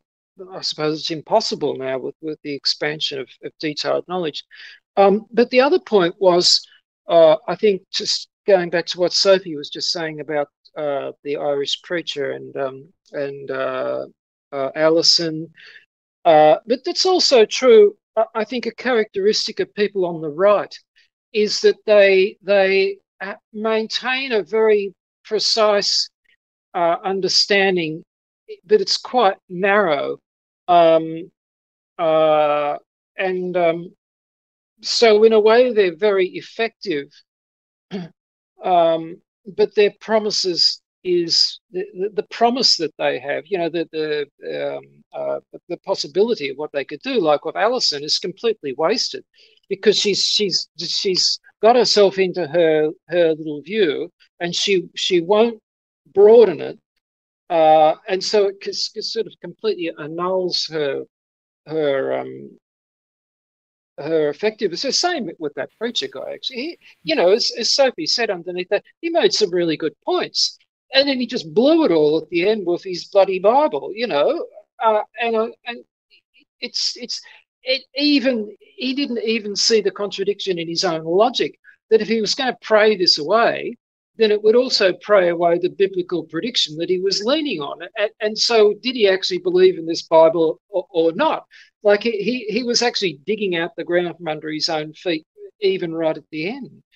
But they don't. He wasn't aware of it, you know. Yeah, it's the problem of self-reference. Yeah, so they're all self-referential cults, and the Christian cult, they can, because they're leaning on St. Paul's cult, they are kind of outside the mainstream cult. So they can see it for what it is, but then they're still bound by their own cult. And so they're still bound by the Bible bashing. So it's like Alison, they can see it all, but then it all lands in therefore the Bible. And so therefore our cult. So they're no better off. They're going to go down with the standard cult. But you see, nobody wants to admit to doomerism because really there are too many, it's too multifaceted. It's not a question of knowing lots of facts. It's a question of getting some street smarts. So when you get a bit of experience of the world and a bit of experience of how machines work and how politics works and how finance works, then you go like, okay, I've pretty got the lay of the land. You don't have to know every fact out, you know, on Wikipedia. In fact, it's a detriment to know all of that. But you can get to know exactly how this works, and then you look very cynical. So nobody listens to you after that because you look like a cynical Cassandra.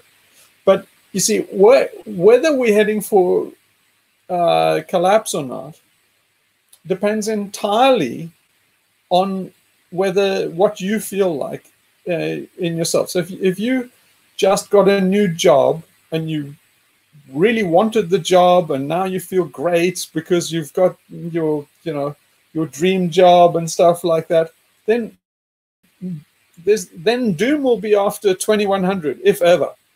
If you've just been fired from your job that you hate, well then doom's in 2026. So it's got far more to do with your own, how positive you are and how optimistic you are. But what it means is that we all know that the systems, we all know that the system's going to collapse. It cannot go. I mean, yeah, you've got to be a nut like Steven Pinker or something to just extrapolate the graph. A cursory analysis will show you that there's so many problems, from demographics, from climatology, from resource use, for just fucking running out of water, and just the ecology going. You can see that this house of cards cannot hold. So what it means is that as we go, more and more people will get depressed, and when they get depressed, then they'll see the situation for what it is. So the ranks of the doomers are just going to grow and grow and grow, and it'll be harder and harder for people to be optimistic. But they get their optimism for something like the Bible, so that the number of people that will go for flat Earth kind of solutions or Bible solutions or the aliens come and save us or technology, the problem gets worse as people actually come out of their collapse denial. Crisis cults, right? Yeah, I wanted to bring up, I don't know if it's relevant, but for some reason or other, I was thinking about Guy McPherson while he was saying that. And I thought, well, what's happened there? He's shut down and closed up shop. Is there anything behind that, in your opinion? Some kind of realization, perhaps? Or he's just being Guy McPherson? No, he got. I think the way I read it is he got ego fatigue. He was just doing narcissism, and he just ran out of narcissistic reflection. There's something you're talking about McPherson, right? Yeah, McPherson.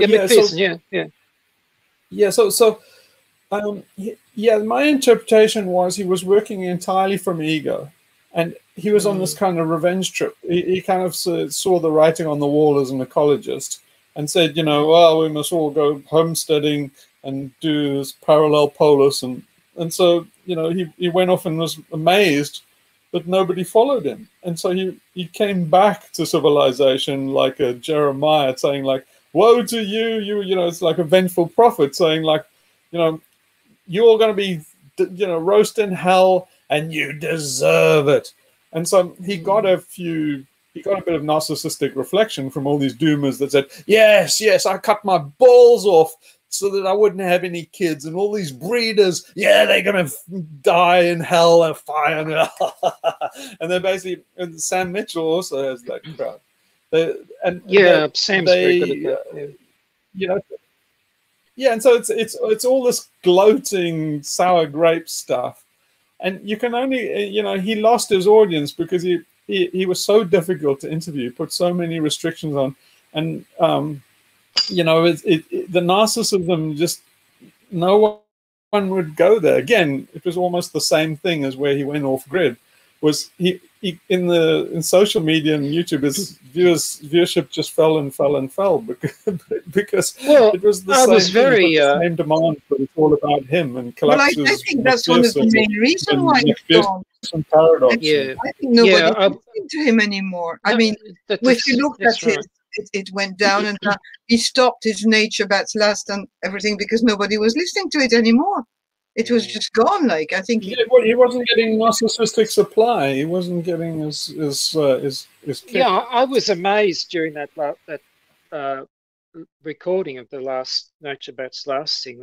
It all started off very nice until sometime into the thing, a difficult person rang up.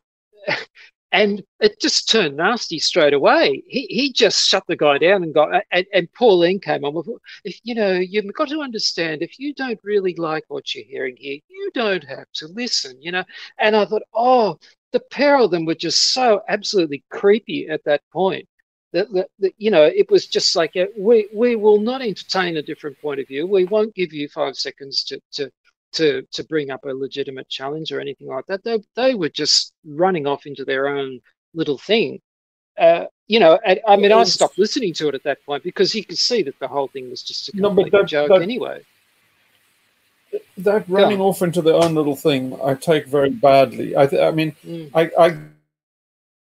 got a terrible, terrible vibe from that. I really thought, if in the next week we find out they all just had a little party and took the phenobarbital and stuff with the Kool-Aid around the fire or something, it's like, I wouldn't be surprised, because it was written all over that thing. You could just, the dynamic that they were expressing there is like, oh my God, this is Heaven's Gate. And so it did have that. I keep on warning people about it.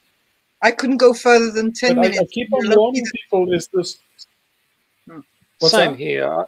I same as Sophie. I only got to that point where there was this little difficult section where somebody rang up and they were being difficult, and I couldn't. I thought there's no point in listening to anymore.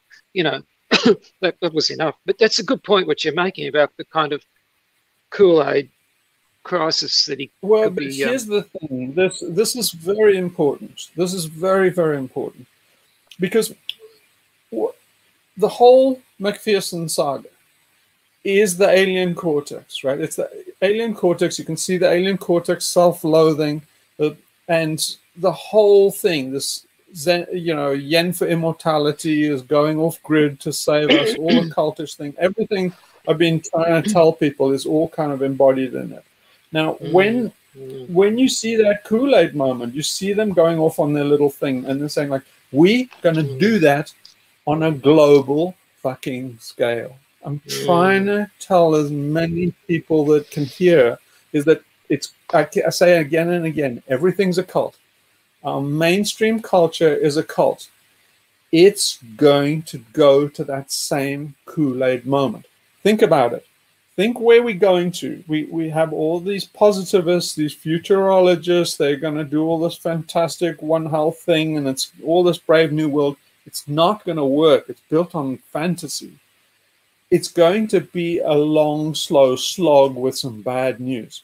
They're going to double down. They're going to be doing geoengineering, and basically it'll work in the short term, but it'll make things progressively worse in the long term.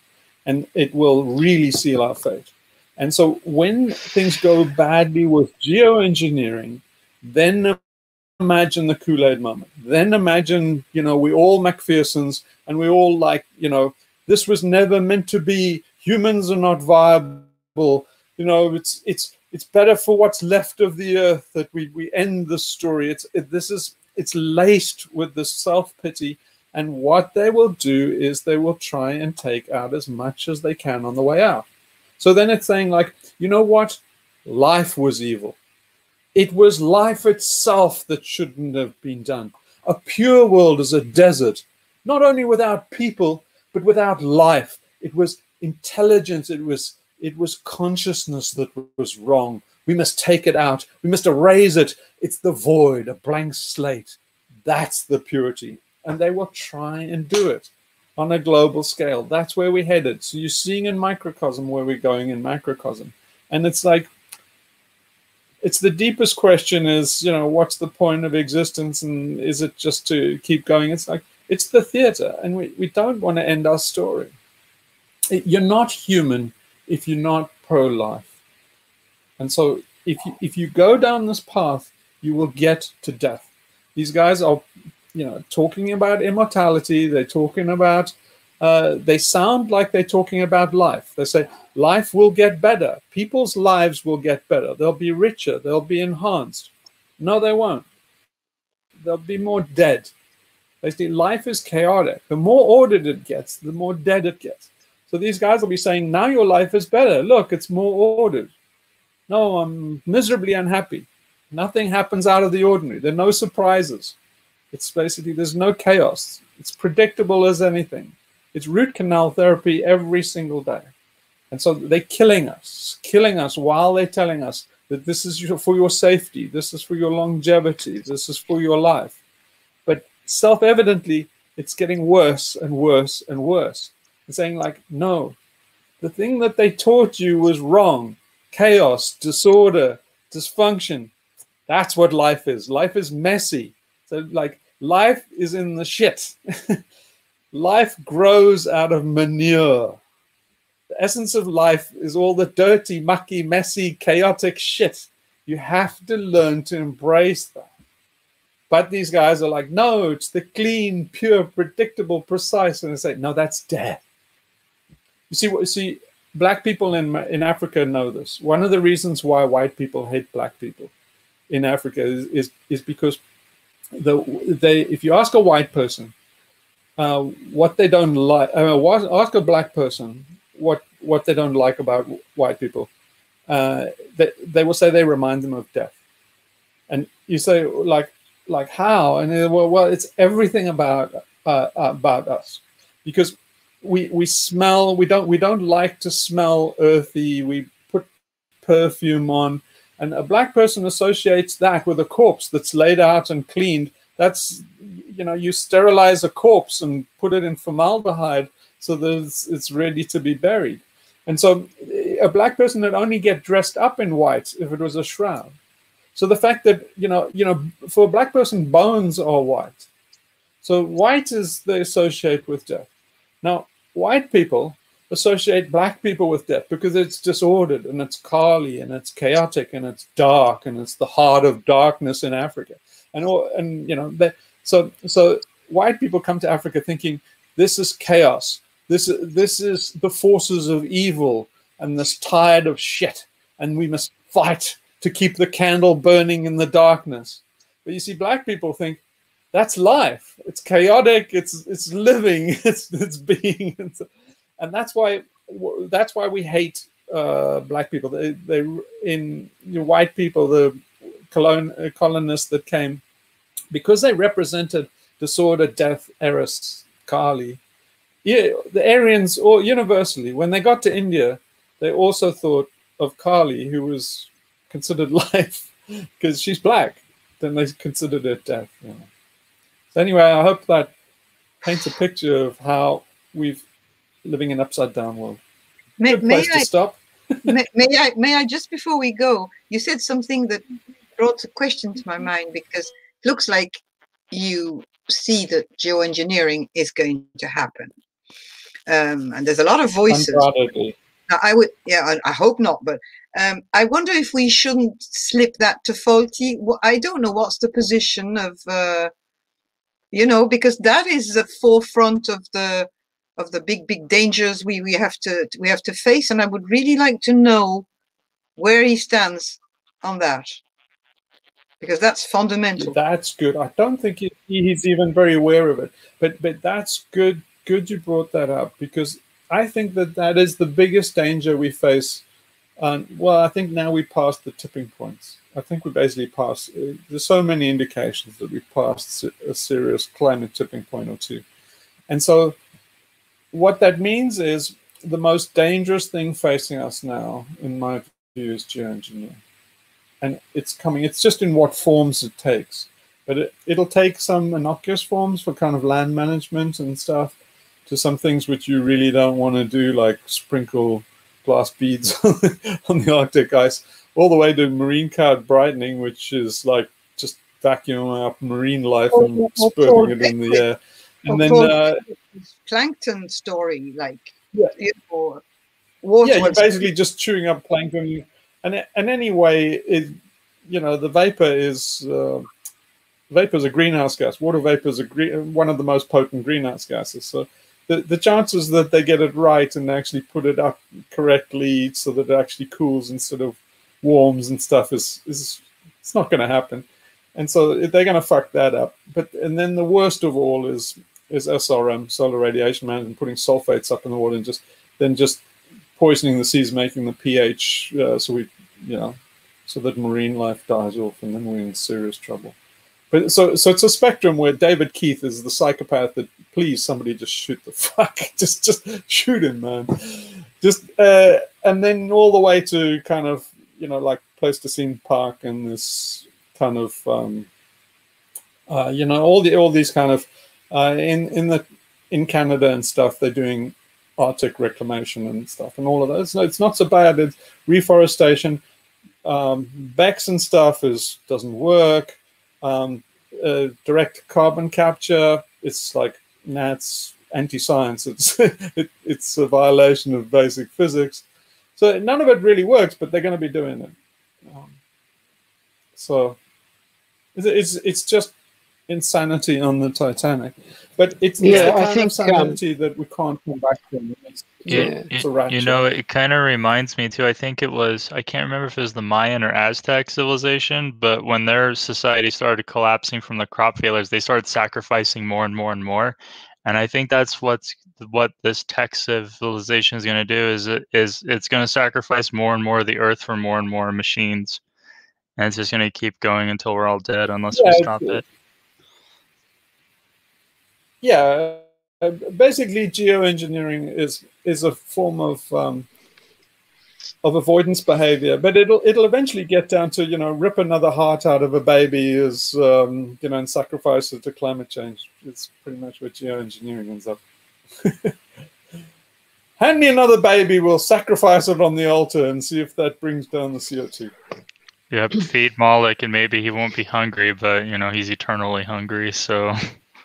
Yeah, it is. It's trying to make a token sacrifice instead of avoiding the real sacrifice. The real sacrifice is stopping industrial activity, but that's too simple. We have to do the alcoholic bargaining. Say Yeah, I'm not going to stop drinking, but if I start jogging, is that okay? What about if I eat more healthy? Then I can keep on having like a bottle of whiskey a night. You know, it's like fucking hell, dudes. It's like you need to stop drinking. Industrial civilization is poisoning us. Yeah, I need to get the Luddites. Well, on that note, I got to get the Luddites together with the hammer to smash that crucible and save some babies. Yeah, but it's such an easy narrative, and this is what we misconvince Faulty of. It's like this narrative is the winning narrative. Save the babies from the machine. Get the babies out of Moloch's maw. That's such an easy win. Maybe you should talk to Faulty about, you know, that talk you did with God, what's his name? Was it I can't remember his name, but you talked to him about that Metropolis movie and Greta and stuff. Those were really good conversations. Maybe Faulty needs to get Hank, yes, those. Yeah. What we were talking about there is it. It's absolutely it. It's hard for people to understand, I think, but it is the essence of it. You understand all of this, but I think it went over most people's heads. So if the biggest challenge is the geoengineering, probably even more than the Great Reset, because the Great Reset seems to be founded on faulty ground and just hubris. But are they kind of related, the transhumanism and geoengineering? Is it all deification of science or scientism?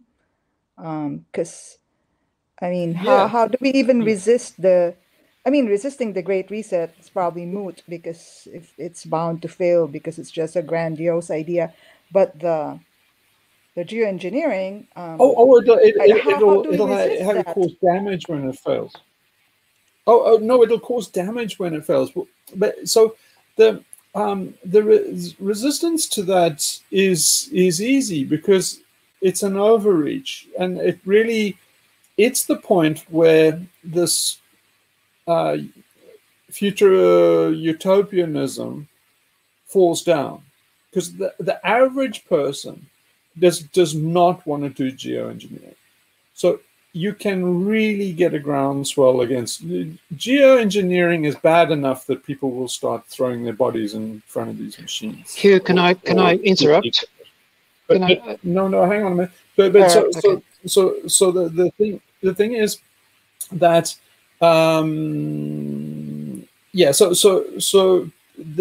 it is a step too far. But if people go against geoengineering and they're not able to implement geoengineering projects, if they stumble, if the people do prevail against them, it puts the whole transhuman, futurologist, positivist project in jeopardy. Because if you can't clean up the mess see, what they're doing with geoengineering is putting a band-aid on the problem. But if you don't allow them to put the band-aid on, they have to face the problem. So it works so well because geoengineering is beyond the pale. And so we have a real possibility of getting a groundswell against that. If there is, it undermines their entire basis of their bigger project. And so that's why it works so well. Do you understand what I mean by that? Yeah, I think. Thanks. It's kind of like a chink in their armor. They have to do geoengineering to carry on their denial, and if they can't, then it's a big flaw in their plan. Well, it's like doubt the image of the alcoholic. Like if the wife keeps cleaning up after the alcoholic, he'll never see the consequences of what he's doing. The day the family stops supporting the alcoholic, he hits rock bottom and he's faced with himself. It's the same image of addiction. If you exactly. If you keep on wiping the alcoholic's ass, and when they go out disheveled without their pants on in public, and you keep on basically putting their pants on for them to keep respectable, then the day you stop doing that and say, no, next time you go out in public drunk without trousers, we're not doing anything. It's like, oh, that's the end of that game.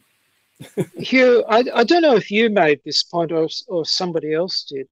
That I think there's a little bit more to that story in that for a little while that this geoengineering could show a positive outcome. You know that they'll play up the success stories. Oh, you know, look, we're suddenly getting rainfall in drought-stricken areas, and dams are filling up, and there's been more Arctic ice forming this year than in the last 10 years, and all the rest of it. And it's entirely possible that they might show a short-term improvement in things. And obviously they're going to lean on that very hard to push it, to market it, to get people to accept it and all the rest of it. And I'm just thinking about that. I mean, that is a danger. That's something else that's thrown into the, because it could get a lot of people on side with it, get a lot of support for it. And then when it reaches the point where it is not doing that, where it's becoming harmful, that'll then enable it to carry on, basically doing more damage, because basically you can't get a result here that's positive unless you get a result over there that's negative, most likely is the way it works. So the reason why activists must work full ball against geoengineering is not because it won't work, it's because it will work. It will work. If you put sulfates up in the atmosphere and stuff, it'll work. In fact, marine cloud brightening and stuff would probably work too. But you see, that's the problem. It's exactly the same thing as like Lionel Snell was pointed out in that video. It's like all of these things, they work dramatically well to start off with, and the price comes later. So they're kind of like a deficit. It's kind of like deficit spending. And so the reason why geoengineering is so dangerous is because it'll work, and then some William Nordhaus will get a Nobel Prize for saying, hey guys, now we have control of the weather. You know, we don't have to worry about carbon targets anymore. We can go to 1,800 parts per million in CO2, and there's no fucking damage. We can just up the, solar radiation management. And he'll saying, well, if here's the sweet spot. If you put up so much in sulfates, it'll cost $2 billion a year. And the oceans will be acidic and too acidic for life. But who cares? We'll have fisheries ashore, and look at the model. It all works out. And so they say the sweet spot for the economy, for humans' benefit and everything is 1,800 parts per million. Burn the fossil fuels. Like, whoa, we can take out LNG to nothing. We can burn the last drop of oil. This is Christmas. And that's what's so dangerous about it, because they'll drop the ball and we'll be left with an 1,800 parts per million unlivable green hothouse Earth. Yeah, it'll be fucking Venus, basically. Yeah, that much carbon would probably turn this planet into Venus. Yeah. So that's something we should. Is an all-in bet. Yeah, what we should do is press geoengineering is an all-in bet on technology. Yeah, it's an all-in bet on technology. It's absolutely 100% all-in. Yeah, that's one of the things I think we should press is geoengineering. Like the debt that will come will probably be turning this planet into fucking Venus, and so we got to stop that shit. Even if our hand is dealt and we're like done as a species, we can't let the geoengineering kill everything else. Yeah, I am very concerned about. I think I'm running a slogan. I'm very concerned about the position. I think our slogan should be like, "Stop it before it works." I think our slogan should be, you must stop geoengineering before it works. But I would be very concerned about Folty's position on geoengineering, because I remember Jim Bendell in his first paper published in 2018. And at the end of it was saying, well, there will be techniques, and I'm in favor of a few, like cloud brightening and to protect the Arctic and stuff like that. And so I know that there's a lot of people from his movement that are overlapping with Folty's crowd in the UK.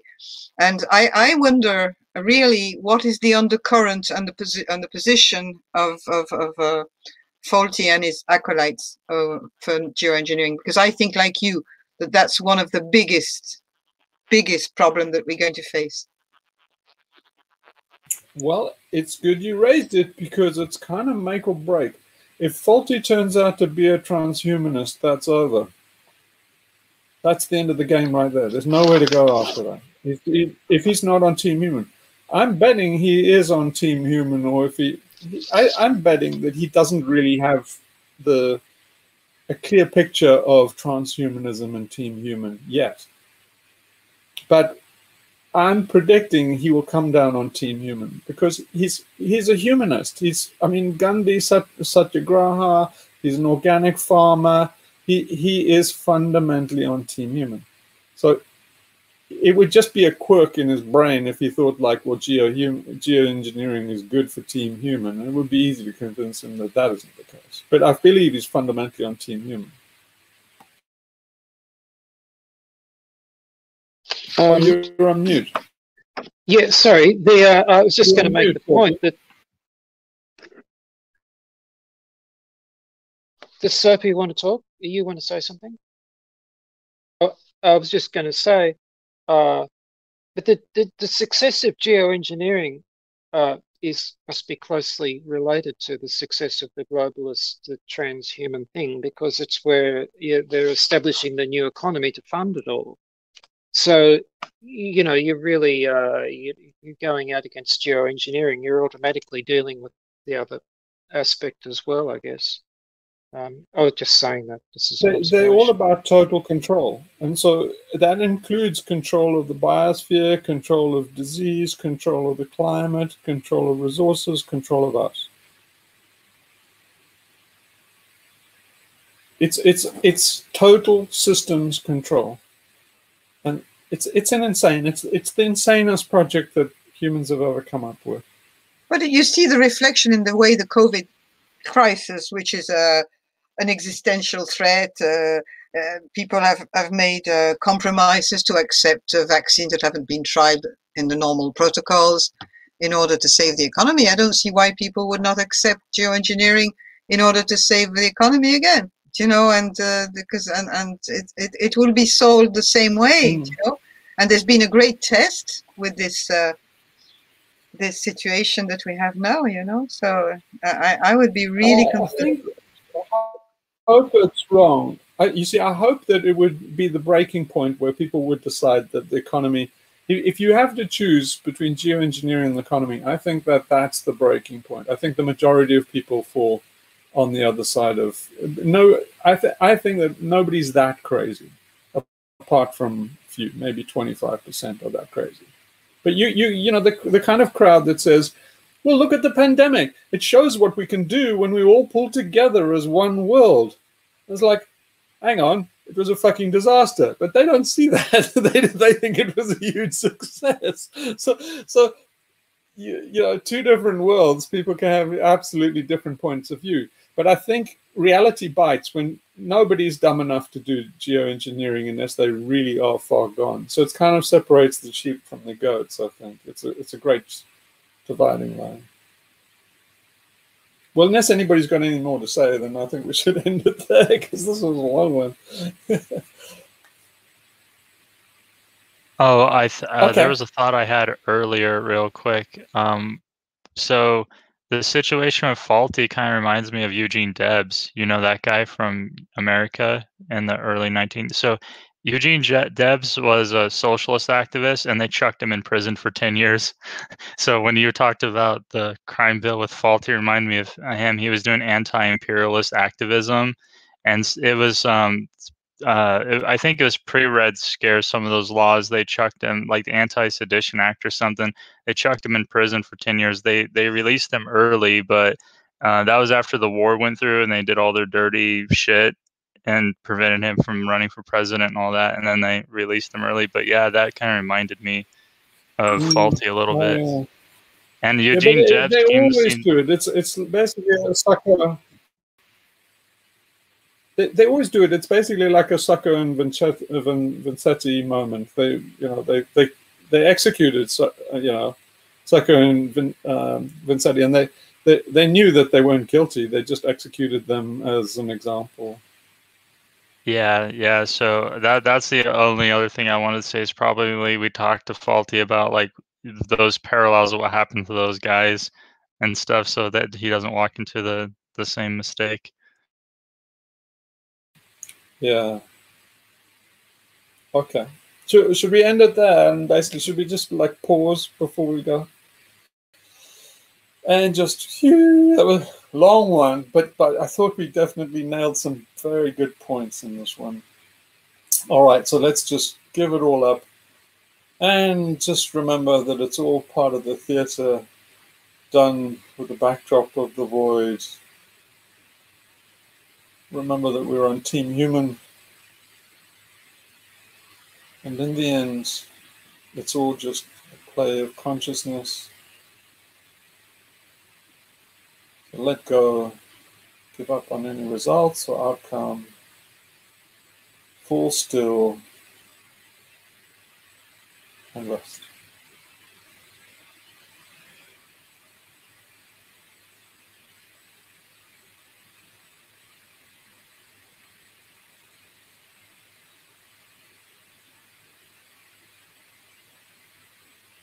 Om Paramatmane Namah.